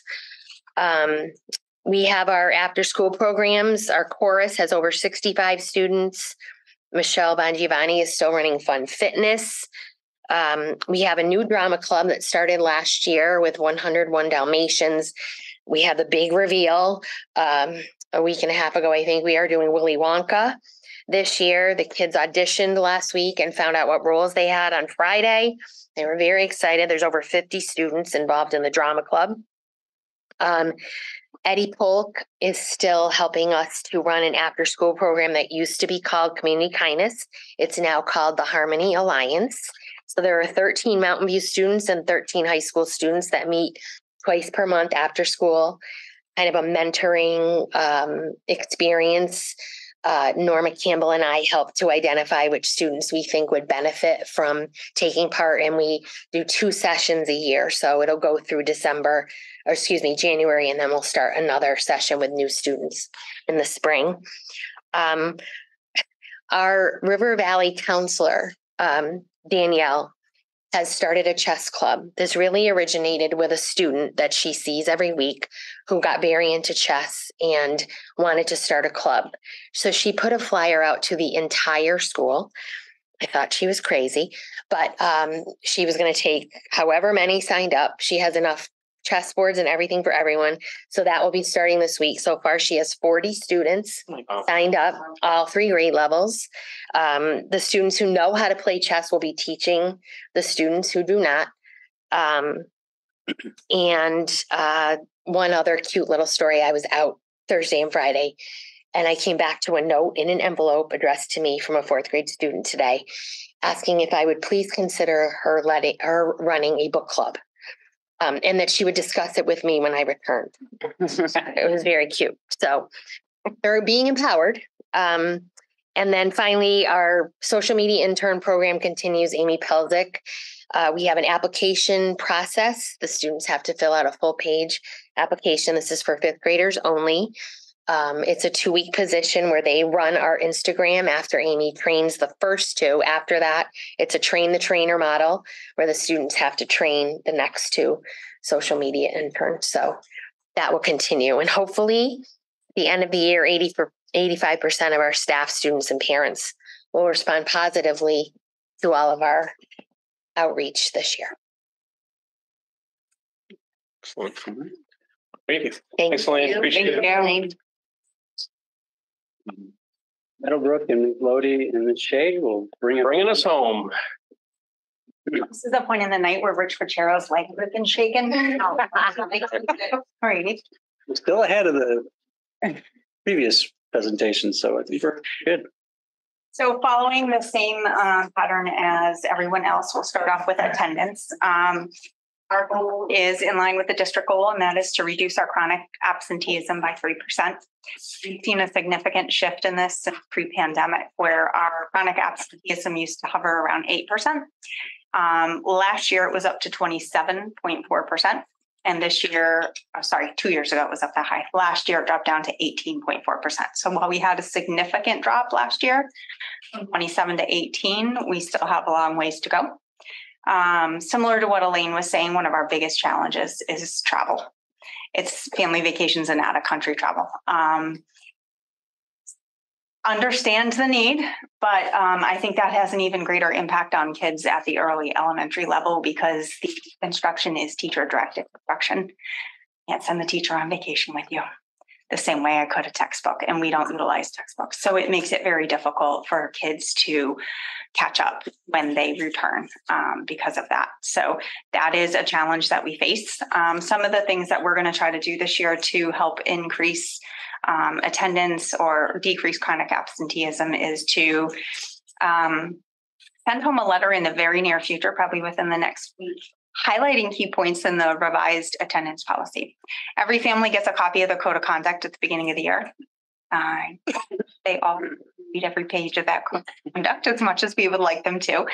So we figured we would pull out some of those key points. Our kids are the first time coming to school, so the families are not necessarily as familiar with what the attendance policy actually is and what is considered an excused and unexcused absence. So we're going to start off just making that very clear. And then there will be follow-up letters similar to how Connor was discussing with families throughout the course of the school year, notifying them of what their child's attendance rate is. And we are very excited to have the district outreach coordinator position back. That was very helpful for us, and we're looking forward to partnering with her. She is also a part-time preschool nurse in our building, so we have pretty quick and direct immediate access to her, and we plan on utilizing that position for another point of contact with families who have chronic absenteeism. The other piece of our supporting the whole child goal is focused on reading and social emotional learning program, which was a huge undertaking for us this year. I don't have concrete data to support this, but I do have a lot of research and some observational data. We've seen a significant increase in the level of social emotional challenges, and not only the frequency of them, but the severity of them. Something I haven't seen since my time in coming to East Longmeadow. And just to make sure I wasn't completely losing my mind and sharing some observational data, I did some research on that and read a lot of articles that really support that this is a national crisis that we're seeing. And one that stuck out most to me was from Columbia University Department of Psychiatry. And in their article, they shared that the CDC data shows that during the last 3 years, mental health emergencies rose by 24% for children aged 5 to 11 and 31% for those aged 12 to 17. That is significant, and we are living that every day. And then a recent survey by the National Center for Educational Statistics found that since the start of the pandemic, 70% of U.S. schools reported a significant increase in students seeking mental health services. So the timing of adding this SEL program couldn't be better. We really appreciate being given a social emotional learning teacher, and we're glad to hire Teddy Jo Eaton, who is a very skilled special education teacher who worked in the SEBS program in Springfield for many years. So she's coming to us with a good deal of experience. One of the challenges that we faced with staffing that program is that we weren't given any paraprofessional positions to go along with this new classroom, which services some of the kids with some of the most challenging behaviors in the entire school. So we had to transfer paras from other positions within the building in order to support the program. So we're now kind of seeing the pinch of that on the other end, where we're kind of short in other areas with paraprofessional support now. We have paras in inclusion classrooms. For example, in first grade, we have so many students on IEPs that we have to split into 3 inclusion classrooms.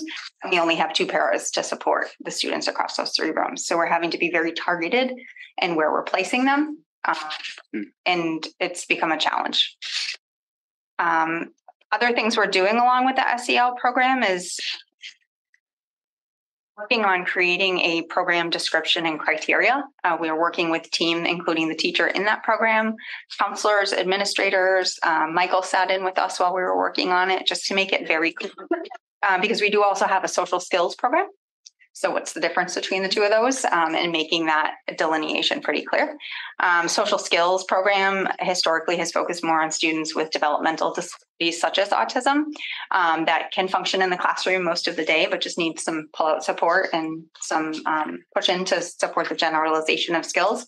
Whereas the SEL program is focused more on students with significant mental health challenges. So similar outcome, hopefully, but different profile of student. And the way you approach students in each of those kind of categories is very, very, very different.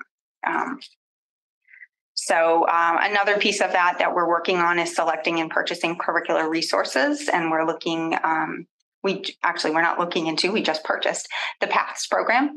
We had the second grade resources, but we didn't have the pre-K, K, and 1. So working with Michael, we've purchased the rest of those resources, and our teachers in both of the programs will be attending trainings on those new programs tomorrow. And we're also working on providing training in trauma-sensitive practices. My initial thought with that was that I wanted to do it specifically for this program because they're working with students with a very high level of trauma, but so are the rest of our teachers. So we offered that instead to the entire school.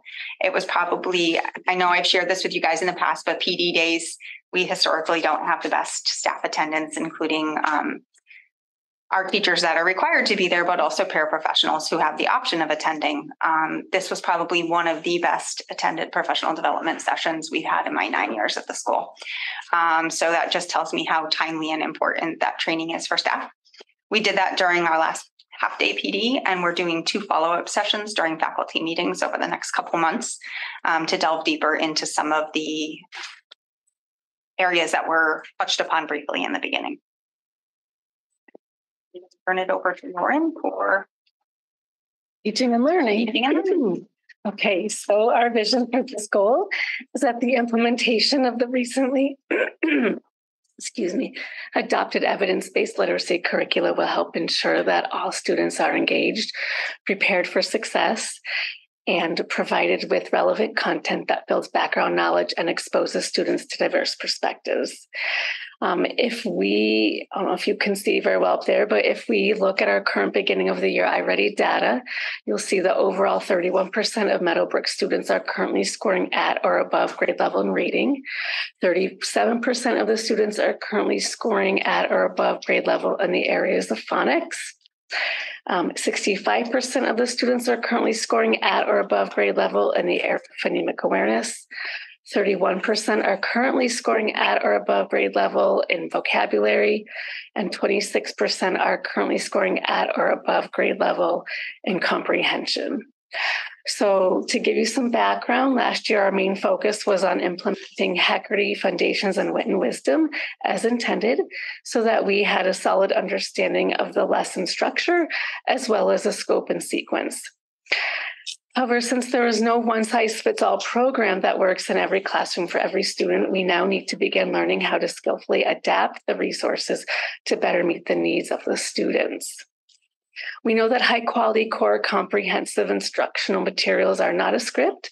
Instead, they provide teachers with a strong standards-aligned foundation for their work.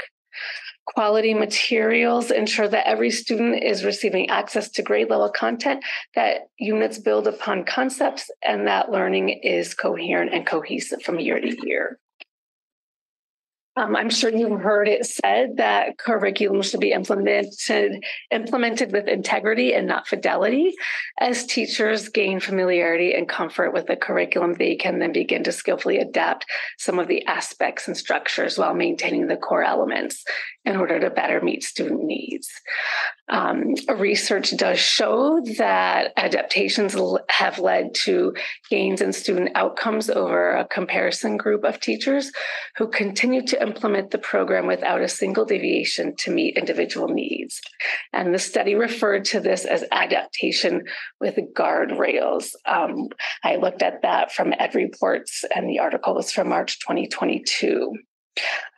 So in hopes of encouraging teachers to meaningfully and appropriately adapt the curriculum, our action step is to engage in monthly literacy learning walks.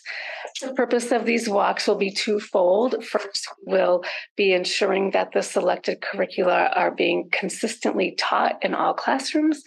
And second, by observing this work in action, we will be developing a better understanding of what next steps we need to take to deepen the work. As a result of these walks, we will make note of curricular alignment and provide feedback to teachers as needed. And doing this will help us support teachers to carefully adapt these new programs, which in turn will strengthen their impact on student learning.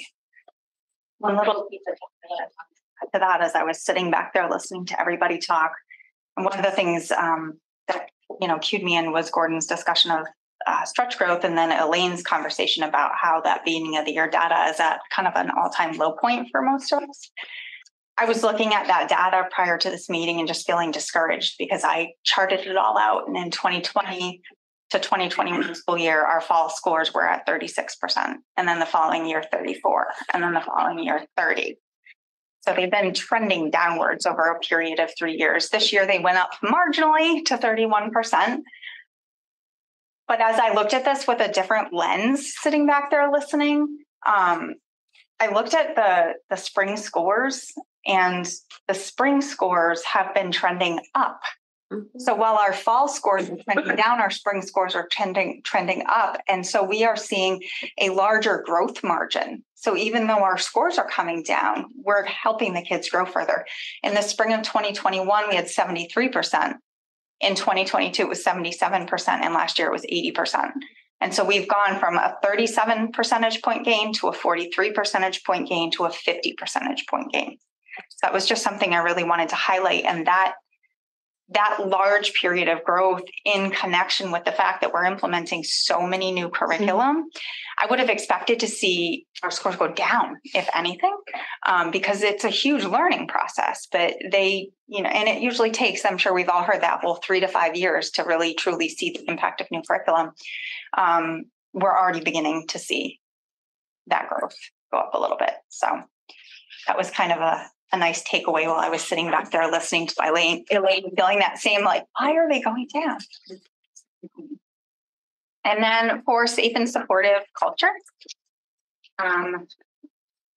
this is a project that I am very excited about that will not only help address the safe and supportive culture goal, but many other goals that we have. Back when I started at Meadowbrook 9 years ago, we had 2 very old, very aging playgrounds. Think back to when you were a child and you were playing on those wooden structures with metal slides and tires.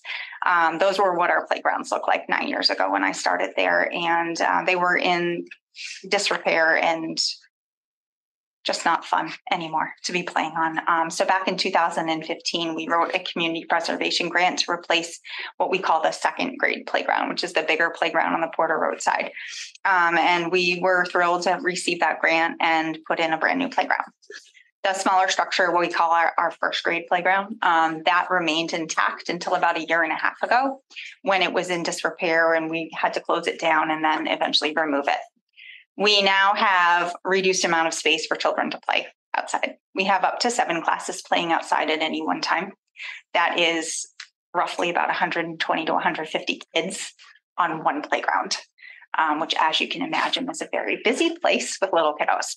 So that is kind of one thing in the back of my mind. Another thing that happened at this same time is that our preschool population has increased and we have shifted from having 2 classrooms to having 5. In doing so, we had to relocate our entire preschool all the way across to the other side of the building in order to keep them together.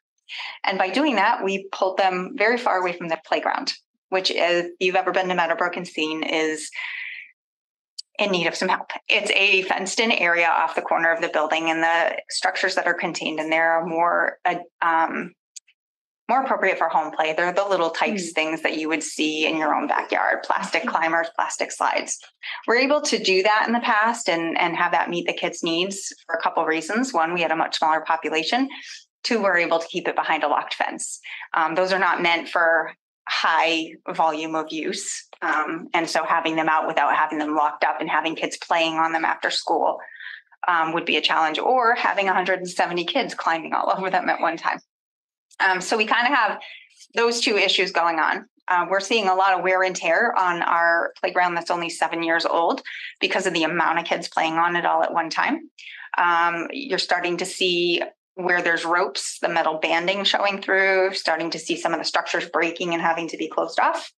So in order to address both of those things and also do something wonderful for our school and our community, I'd like to work on procuring some funding either through grants or other sources to install a new accessible playground.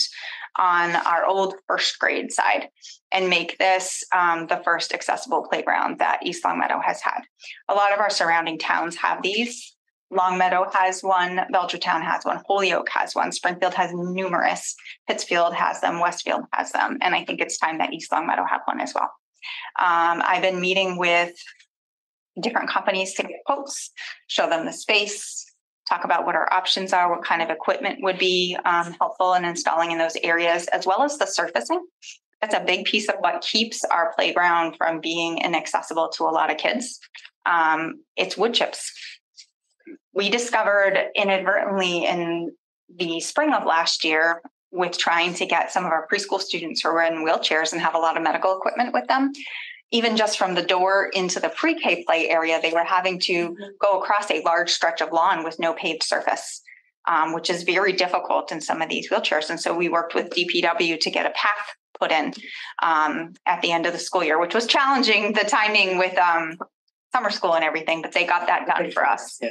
And so that really just brought to light how inaccessible our other playground is with all the wood chips. So I'd like to do some sort of rubberized kind of surface that makes the entire area accessible. I'd like to fence it in so that it meets the needs of our preschool students as well, but keep it open to the public so that it can not only be for our students during the school day, but for the public as well.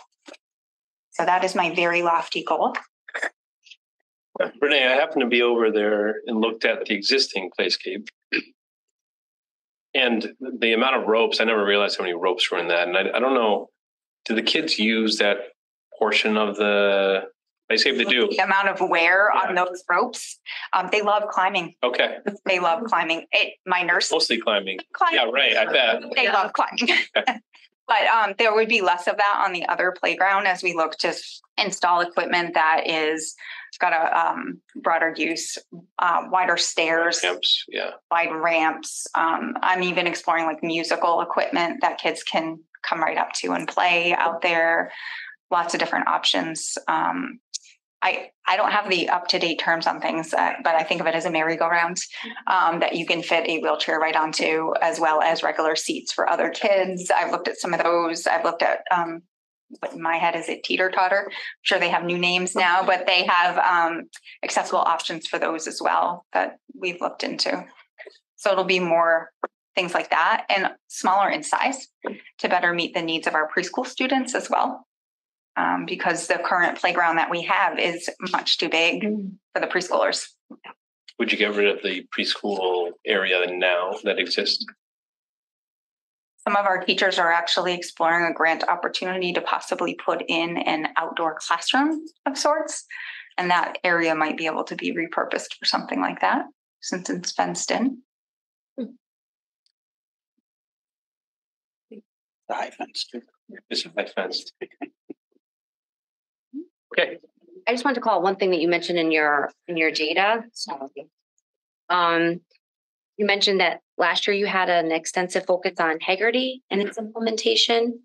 3 programs: Heggerty, Foundations, and Wit and Wisdom. Which Heggerty and Foundations in particular, that really targets like phonemic awareness. And when you take a look at this year's entry point data to the fall, you're sitting at 65% of students scoring at or above grade level. And thinking about that progression from phonemic awareness to phonics, to vocabulary, to comprehension, starting off the year with that 65% will inevitably like have that trickle down effect on the other areas of reading. So just again, to call out, like you had a focus last year, it was a strategic one. And then this year you see students coming in, sitting at a higher spot historically we would have seen. It's actually been pretty consistent. That's great. I was shocked to see that. So when I looked back at the spring or the fall 2021, phonemic awareness was 69%. In fall of 22, it was 64. And in fall of 2020, I'm off a year. 2020 was 69, 2021 was 64, and 2022 was 67. Last year, it actually dropped by 2 percentage points. But again, our end of the year data has gone up where we went in 2020, 2021 was 85, 89, 90. So, and that's like the foundation for the rest of the reading. So that's terrific to see. Thank you. Thanks so much.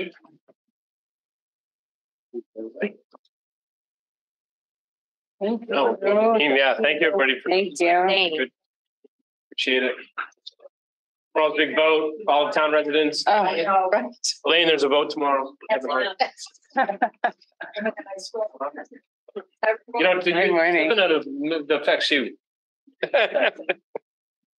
Okay, we're gonna get out of here by 8. Oh, no, I. Sarah doesn't think so. Just quickly, because it links, it's my fault that I didn't make it its own agenda item. Unless you wanted to make it, have an amendment and put my educator plan down under new business, that's up to you. I can go quickly through it. That's not on here. That's what I'm saying. Well, I don't want to add it to the agenda if it's not on the agenda. Well, it's linked to the goals that we just set, because most of it's interconnected with the goals that we just set. Yeah, we'll just keep going with it. But it's actually part of the Yeah, I'm cool with that. presentation. Or I can bring it back. Go ahead. Okay. More or less everything that you just heard from our leadership team, I've incorporated into my own educator plan. And what I've done is then highlighted the different measurements, such as we talked about. If we're able to pull this off and support all the different things that our schools are doing, we hope to see 5% of our students making that typical growth or annual growth on the first page.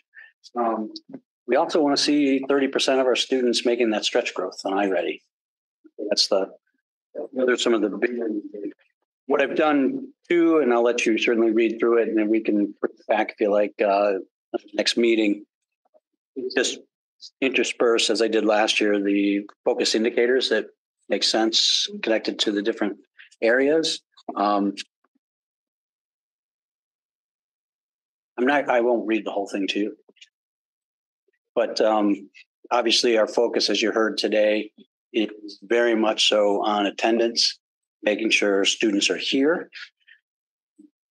But then also, and you heard the presentations separately. Last year we did it more as a joint thing. Ms. Brown and I are separating, and we're trying to each do 2 to 3 learning walks in each of the buildings with principals, so that we're connecting to some of the things that are going on in their goals. Make sure that not only are we seeing it, but where and how can the district support?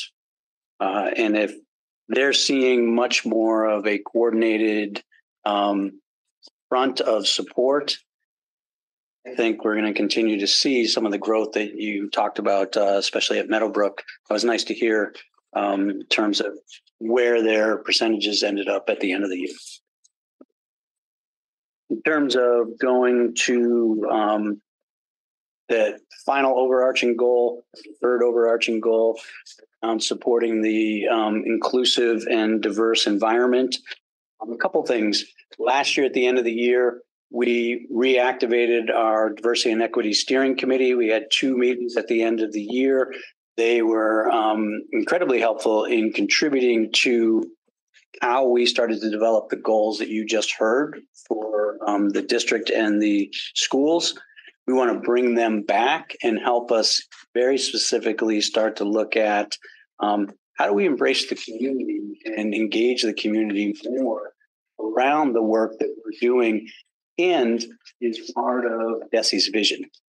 I think that's there's unfortunately in many municipalities there's a disconnect as to sort of what is DESE's vision, what are the standards, what are schools doing, and what actually is understood in the community. And so hopefully that steering committee can help us engage the community in very positive ways so that we're moving forward as a whole community. One of the supports for me and increasing my leadership skills is I'm going to continue to work with the Mass Association of School Superintendents. I'm working with their Ready planning group because at the first meeting in September, I was vocal. I got drafted to facilitate their November 29th meeting for superintendents and districts across the Commonwealth. That's actually going to take a very specific look, and Mr. McGee was the one who gave me this idea. How does the partnership between the superintendent, the high school principal, and the athletic director really become a lever for an entire district to move forward in their equity work? Because if you think about the amount of community engagement and emotion and school spirit and school climate that are wrapped up in athletics, it's considerable. So if we can start to utilize that partnership, and we're very lucky here, incredible staff that we have a pretty strong partnership now. If we can build on that, we can utilize Mr. McGee's Athletic Leadership Council. I think we can really have some nice impact in terms of not only moving the culture of the high school, but the district. Because one of the things the students are already talking about is what goes on in our stands any given game night. And they're not the ones generally the ones on the field listening to some of the things that are going on in the stands. And so that's just some of the things that we're talking about. We don't have any substantive programs to put in place yet, other than the Wednesday webinar, which I'll be doing around that partnership and starting to speak to what can districts do.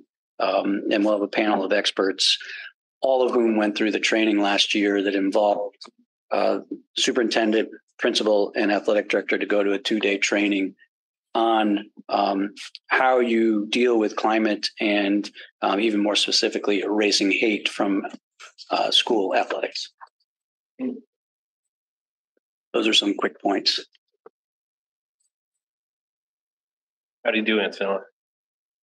Okay, we can go to the next thing. I figured you might be going there, so I wanted to go quickly. We'll come back to this though. Yeah. Okay. I'll bring that back to. Yeah. Are we going to go over it again? Yes. Okay. We can do that. Sure. Thank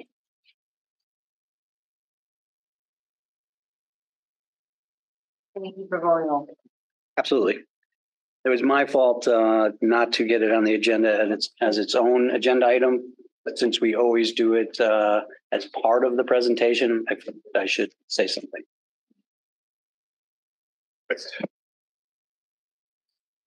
Change to the code of conduct.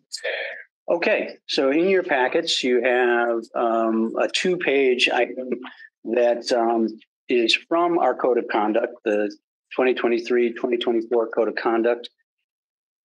Ironically, as we were revising it last year, we were going through tiered focus monitoring by the Department of Elementary and Secondary Education.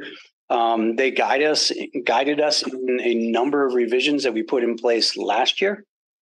And then we went through our own revisions. Specifically, we were looking at, if you remember, last year there was state law that was changed regarding suspensions.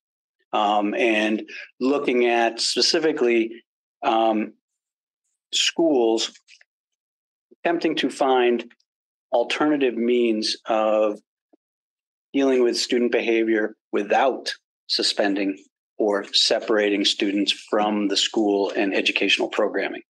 So one of the things that we, East Long Meadow, had come up with was the temporary alternative schedule, because often the situation may be a very small portion of a student's day. It could be one class, it could be even one passing time or one element of the day.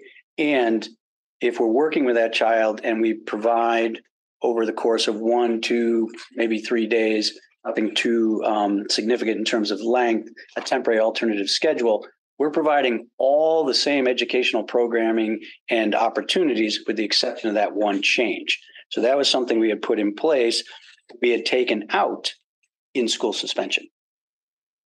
In-school suspension is the total separation of a student from their scheduled educational programming, with the exception of having the child in school, hence the name, in-school suspension. So that's the big difference. In our fall review, DESE wanted us to put it back in. they said after some discussion that we could keep temporary alternative schedule, because the discussion was not only robust with Mr. Fredette and me, but also I provided them all of the discussion that we had with our council around, can we do this with the new law in terms of the temporary alternative schedule? And we shared that with our tiered focus monitoring team from DESE. They took it under advisement, and ultimately what they're asking us to do is add back, keep temporary alternative schedule, but add back in-school suspension. So that's what we're adding back. And what if all of you approve this, then I will send out a notice to all families, and we will put the revised edition up on the school website. In-school suspension, or does that just mean they're in school and they're in a room all day? Mm-hmm. And it lasts all day? Mm-hmm. And temporary alternative schedule is? It could simply be if you had an incident in Mr. Smith's class, and while we're working with you to support you around that situation, we're not going to have you report to Mr. Smith's class. Mm-hmm. That could be for a day, that could be for 2 days. Generally, I don't think we've had anything longer than 2 or 3 days. So they would and just all of that's communicated to the parent and the student.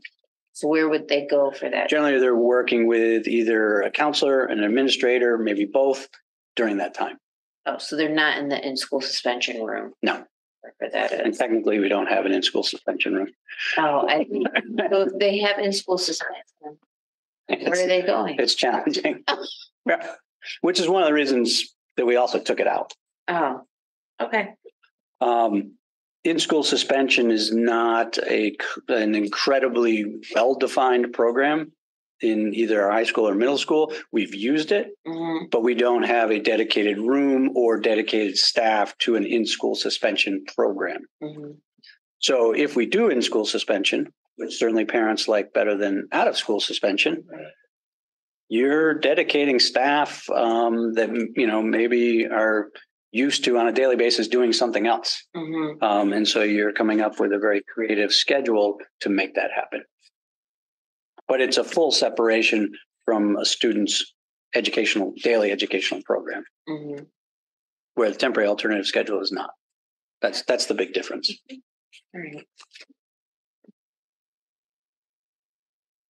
Okay, take a motion to add them back in, please. I move to approve the in-school suspension vision to the code of conduct as presented. Great, excellent. Thank you, Sarah. Excellent. Second. Looking for a second. There it is, Antonella. Thank you. Any other discussion? All in favor, please say aye. Aye. Opposed, aye. Those opposed say nay. Motion carries 5-0.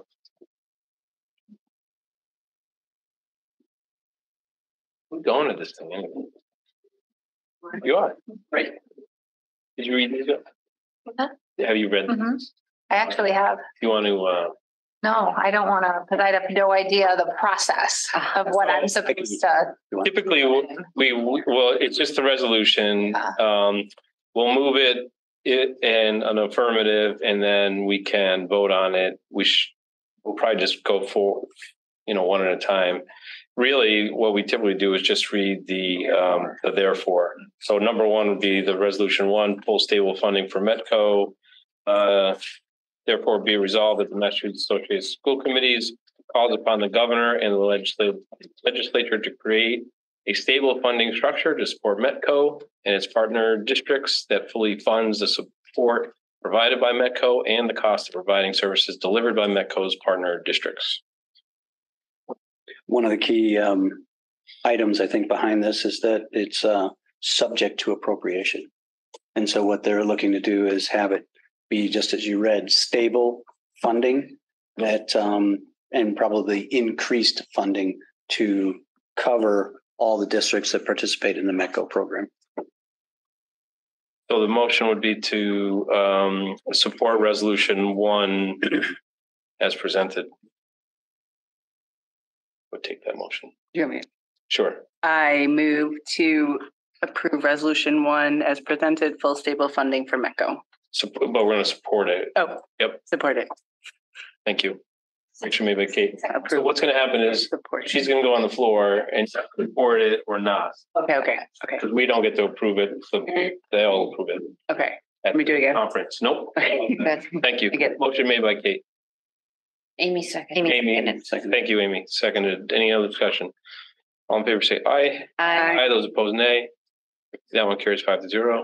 Resolution 2 regarding investigations and recommendations for transportation bidding procedures. Therefore, be resolved that the Mass Association of School Committees prevail upon the Office of the State Auditor to investigate the bidding practices of school transportation providers and to present such findings and recommendations as may be necessary to contain costs and make more efficient transportation services available for public schools.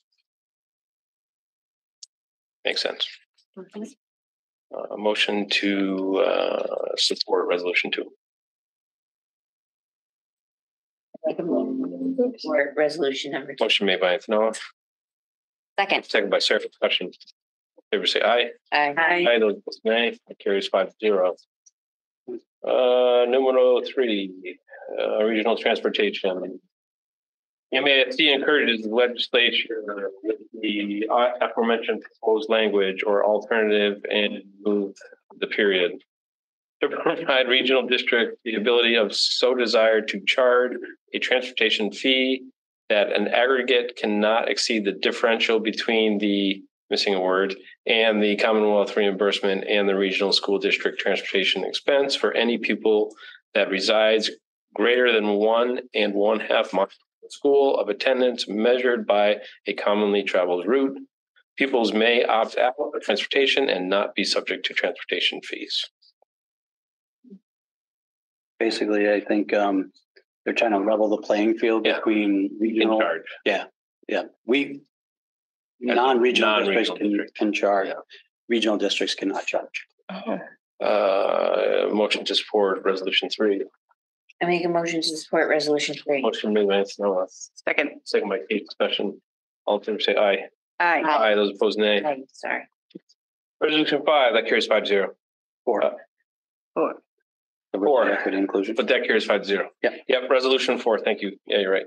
Diversity, equity, and inclusion. MASC recommends that all districts adopt the positions of DEI coordinator to work towards an anti-racist school system. I'm not in favor of this.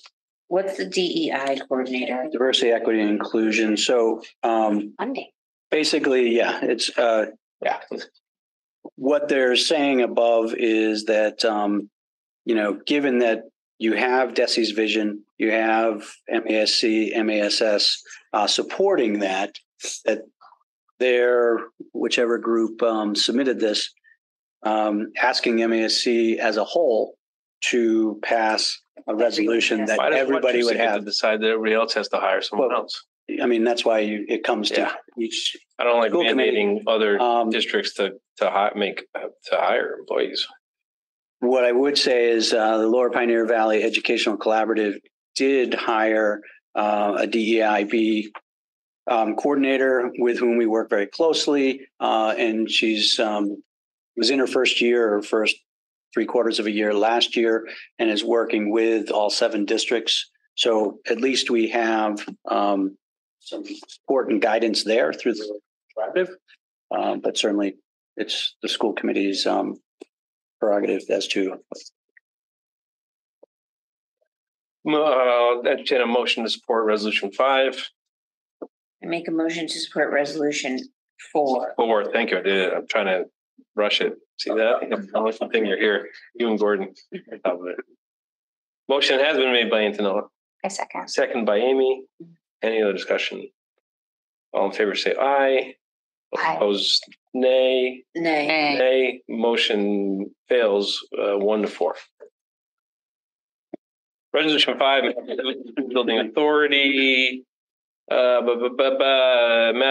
MASC calls upon the Massachusetts legislature to amend Mass General Law 70B Section 7 by removing the $800 million cap And MASC calls upon Massachusetts School Building Authority to reinstate the accelerated repair program for 2024 applications.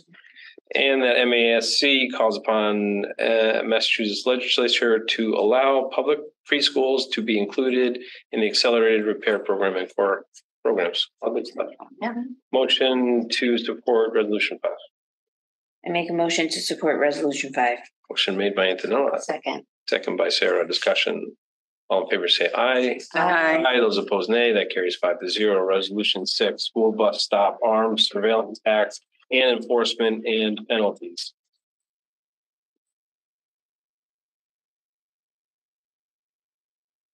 The significant system parents presented to stop school bus embarking or disembarking passengers are endangering our students in Massachusetts. Presently, unless limited by a police officer, the penalties for passing a school bus are minimal. If the registration plate of the offending vehicle is reported by the bus driver, there is a minimal fine. I don't know what the fine is. No, right now there's a minimal fine. Right now, yeah. Yeah. Move to support resolution 6. Motion made by second by Amy. Discussion. They want to put a live video detection monitoring system on it. And then they can go after the car. Reading that. That's what's therefore resolved. Yeah. So they're just raising the fine. On the bottom of the first. Or recorded by a digital video detection monitor. Okay. So we're not required to have them. There has to be I say it's all in all. or buses. Oh, Hmm. another unfunded mandate. So we would have to install cameras on all the buses. Live the digital arms. video. On the outside of the buses. We have them on the inside already. Right. We wouldn't have to do it. Collaborative have to. The cost will be passed on. Fair enough. Therefore, onto our Fair enough. families. I'd entertain a motion to support resolution 6. You have one. I think I said it. And Amy seconded. I just asked a question. I saw the Clarifying it. Sorry. I don't think we should. I don't like it when people pass the school buses. No, they definitely should not be passing school buses. But Motion made and seconded. All in favor, please say aye. Aye. Those opposed, nay. Nay. It's not passed 1-4. Resolution 7 related to MCAS. MCAS urges Massachusetts to develop a wider, more consensus-built strategy or an evaluation system with meaningful input from legitimate stakeholders, not the illegitimate ones. Am I getting pokey now? You're getting a little. Yeah, sorry. Bullet 2, the MASC. C urges the state legislature to launch a comprehensive evaluation to investigate the extent of biases pertaining to MCAS testing and make the results public. The MCAS urges Massachusetts to enact, and the MASC. See, that's why they're so. That's tough. MASC urges Massachusetts to enact a moratorium on MCAS testing effective immediately. MASC urges Massachusetts to develop an alternative to the high stakes MCAS test. This is big. I know. I feel like there's a lot in this one. There is. There's a lot. I don't know how we feel about that one. I love this. You love it? Okay. Of course I do. I especially love the last one, developing an alternative. That one does it for me there. Cool. I'd entertain a motion to support resolution 7. Motion made to support resolution. Motion made by Amy. Second by Kate. Discussion. All in favor? I feel like they would have to show us the alternative, or I would want to vote. Well, but no, we're asking them to develop one. That's to develop it to show it to us. Likely it would be portfolio based. No, I don't know. I know. Yeah, it sounds like a lot of work. Yeah. Yeah. Any other discussion? All in favor, please say aye. Aye. Aye. Those opposed, nay. Nay. Motion carries 3-2. Sarah's going to do resolution number 8. In storage of firearms. Yeah. It's on the final page. Therefore, be it resolved, the MASC recommends all districts to urge the superintendent and staff to create an appropriate communication to parents and guardians that explains the importance of secure firearm storage, protect children and teens from unauthorized access to unsecured firearms, and their legal obligations consistent with Massachusetts safe storage law. Be it further resolved that MASC urges other communities to work with their local law enforcement agencies, health agencies, and nonprofit organizations to collaborate and increase efforts to inform district parents and guardians of their obligations regarding secure storage of firearms in their homes and vehicles. Sure. In motion to support resolution 8. I move to support resolution 8. Motion made by Kate, second by Amy. Discussion. All in favor, please say aye. Aye. Aye. Those opposed, nay. Nay. Motion carries 3-2.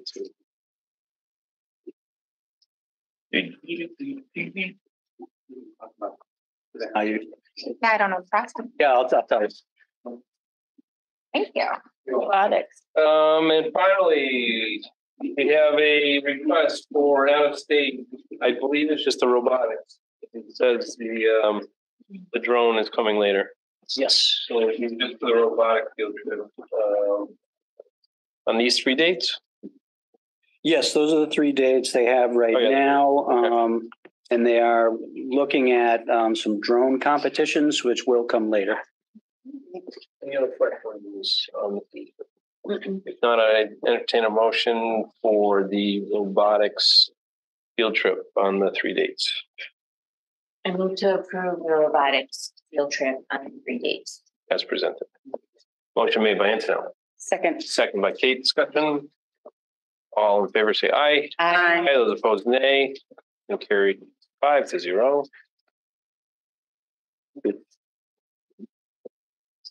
We good? Yes. Tomorrow, can vote? Big day. Forget. Yeah, well, I didn't say any motion to adjourn. Thank you, Mr. Mackey.